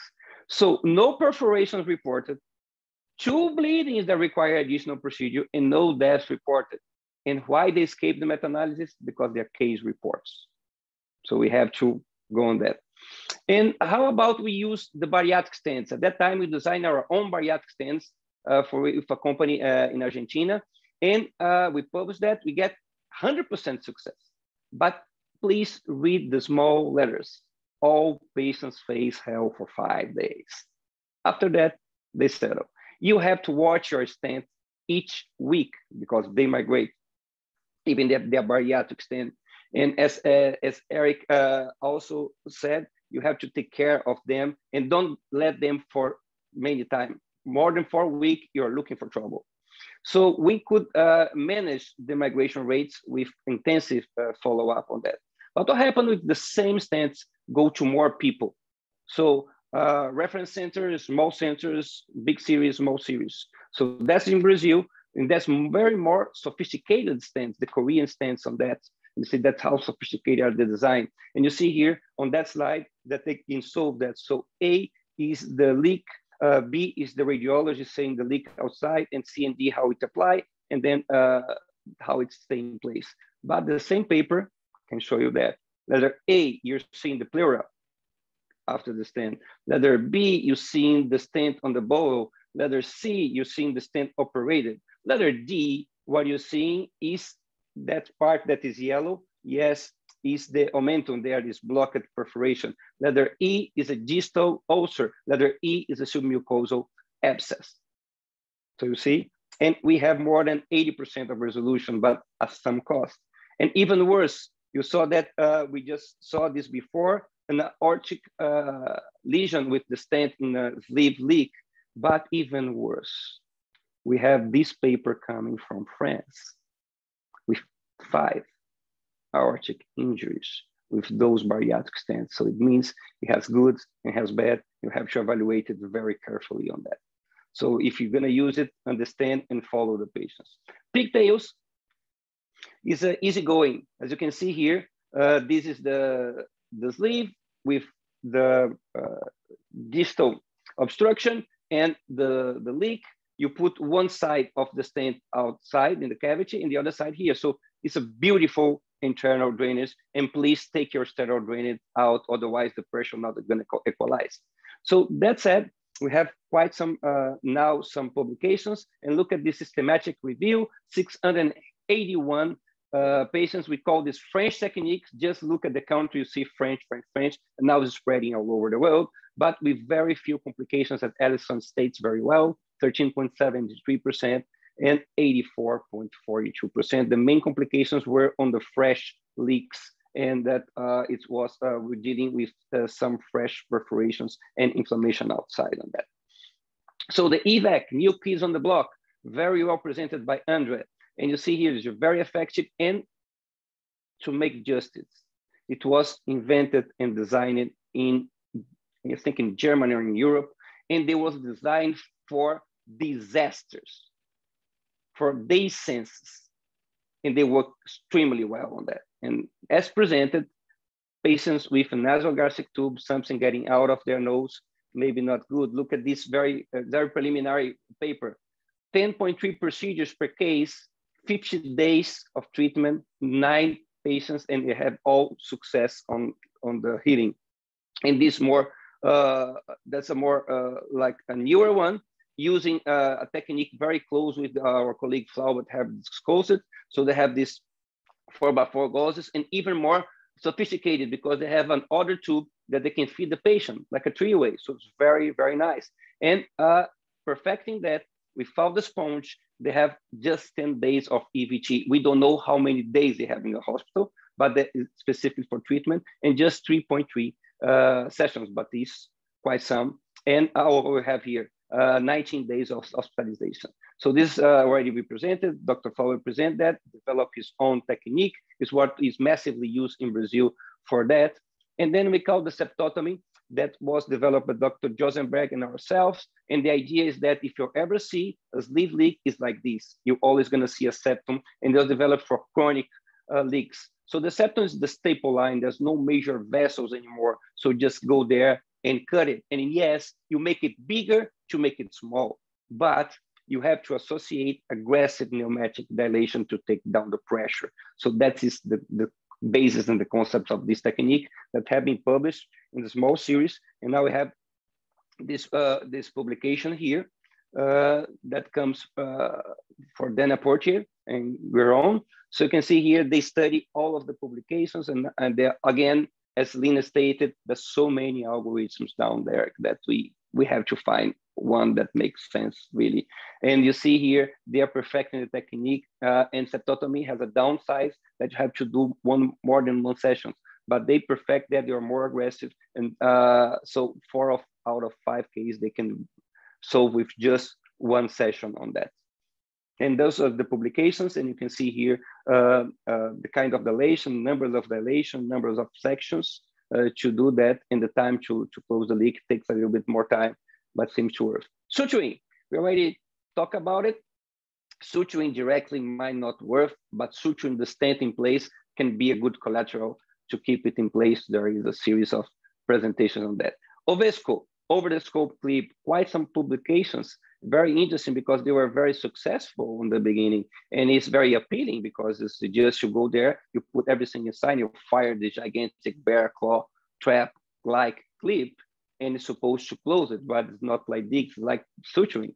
So let's take a look at this very recent paper that questioned the efficacy, and we burn, and most important, that it burned bridges, because by using the over the scope clip on 26 patients, end up on 11 patients with total gastrectomy with esophagogy in that series. So we have to take care of this. The occluder, brilliant presentation as usual from Thompson, and they already show, I don't have anything more to add. They were designed, as you can see here, for chronic and more complex cases, as you can see here. And then we have it here. It comes from Barham. So what you can use to treat it. So you can cover the hole and pass the incisura and take down the pressure with the stents.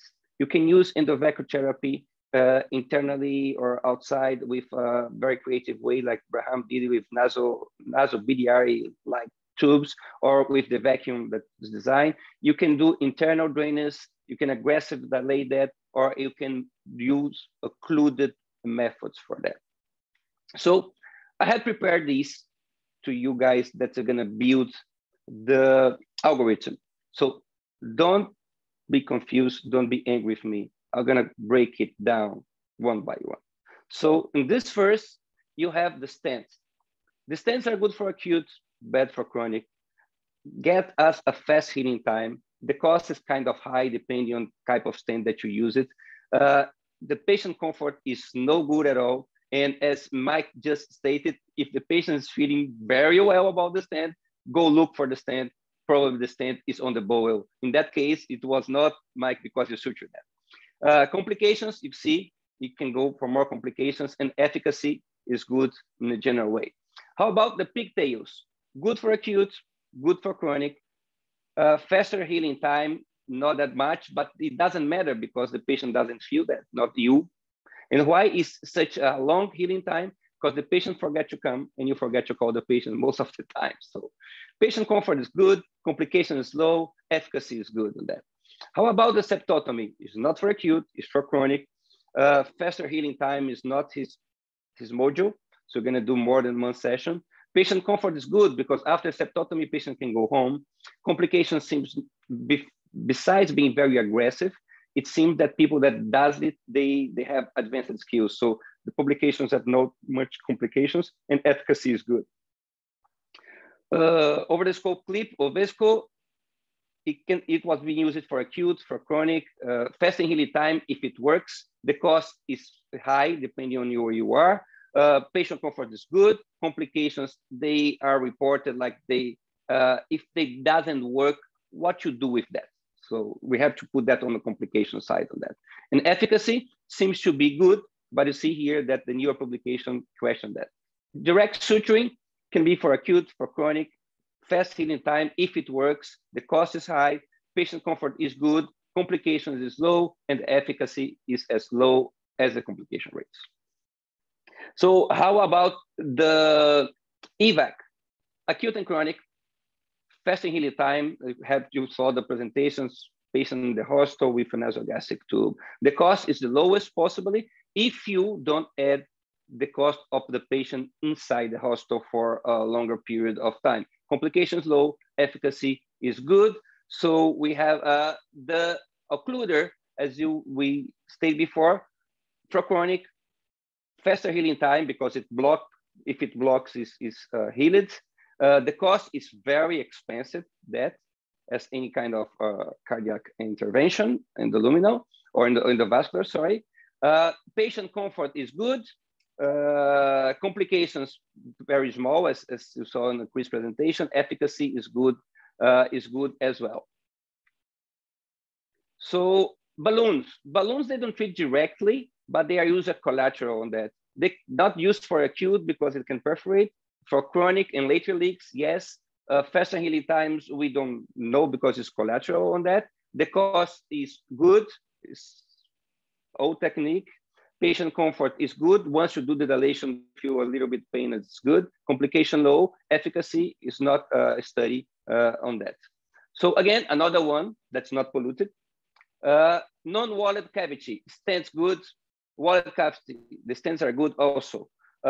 Patients with sepsis, it can be used. Stenosis ahead, it will open up. You need advanced skills to do a stent. So you need advanced skill. No need to high tech. This is considered high technique for some. And there is a drain needed, at least from the beginning on that. So the pigtails, non-wallet cavity is better not to. Wallet cavity is good to go. Patient with sepsis is good to go. Stenosis ahead, it doesn't treat. That no advanced skills needed to do that is just to put a guide wire, put that inside. No need for high low tech, and drain needed, no, because you have to remove the drain most of the time for that.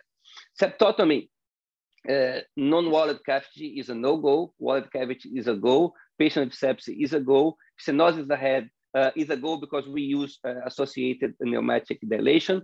You need advanced skills, it's a high cost because of the need of repeat procedure and the knife that you're going to use, and the drain you have to remove also on that. Over the scope, non-wallet cavity is a good to go. Wallet cavity, I don't think it's a good one because you're going to close and the cavity is going to be there without drain or whatever. Patient with sepsis, it's hard to do that in patient with sepsis. Don't treat the stenosis ahead. You need advanced skills to do that because it's an advanced procedure. And high tech, no, it's just the endoscope to do that, and the drain must be needed on that. Direct suturing, non-wallet cavity is the best thing to do. Wallet cavity is, again, you're going to close a wallet cavity, you need to drain it inside. Patient with sepsis is a go. Stenosis ahead doesn't treat. It needs advanced skills, and it is a high tech on that. And the drain, most of the times, it is needed also on that. So the evac, non-wallet cavity, wallet cavities, wherever you can use that. Sepsis is the best thing to do that.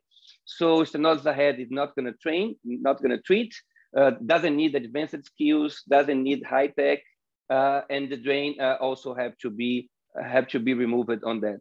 The occluder, non-wallet cavity is a no-go. Wallet cavity is what it's good for. Patient with sepsis is not being used on that. Most of the patients don't have sepsis anymore.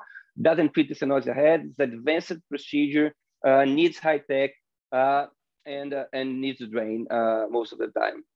And the balloon, you can do whatever. No wallet, sepsis, it treats the stenosis ahead, don't need advanced skills, no high tech, and the drain, we don't have an idea because it's a collateral, is not the main for that. So with that, I rest. And again, thank you very much. And I hope from the bottom of my heart that I could fulfill the expectations that was so high on this presentation. Thank you once more.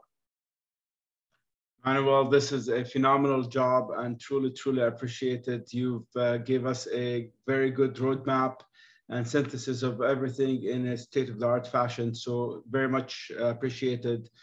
With that, we come to the end of the webinar. On behalf of myself and Dr. Khaitan, we thank the moderators, the panelists, the lecturers for a phenomenal job. Everybody spent so much effort to put this program together.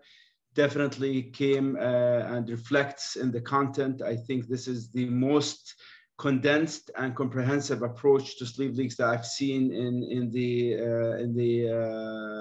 for the past few years. So the next step for us as the Bariatric Committee of AFS, we want to make this clinically relevant. So Dr. Chow and Dr. Vargas is going to take the content from this webinar, try to synthesize it in a clinically relevant algorithm, try to put some science behind it through a systematic review and maybe meta-analysis to some of the topics. And we hope that we publish it on the AFS website and in the journal for the Society for Gut. And we will continue that theme of webinars where we focus on one topic and we go in depth and have a mixture of case presentation, didactics, and clinically relevant state-of-the-art synthesis and algorithm. And with that, again, very grateful, very well-attended webinar. We appreciate everybody's effort and wish everybody a good night. Thanks, everyone. Barham, first, yes. I want to thank you, Leena, and the coordinator for this team. Second, I suggest to whoever is going to do the algorithm, most of the algorithm I see, they don't include diagnosis or anatomical diagnosis. I think this time is a different disease. I think we should include the diagnosis and the anatomical structure because this is a different animal.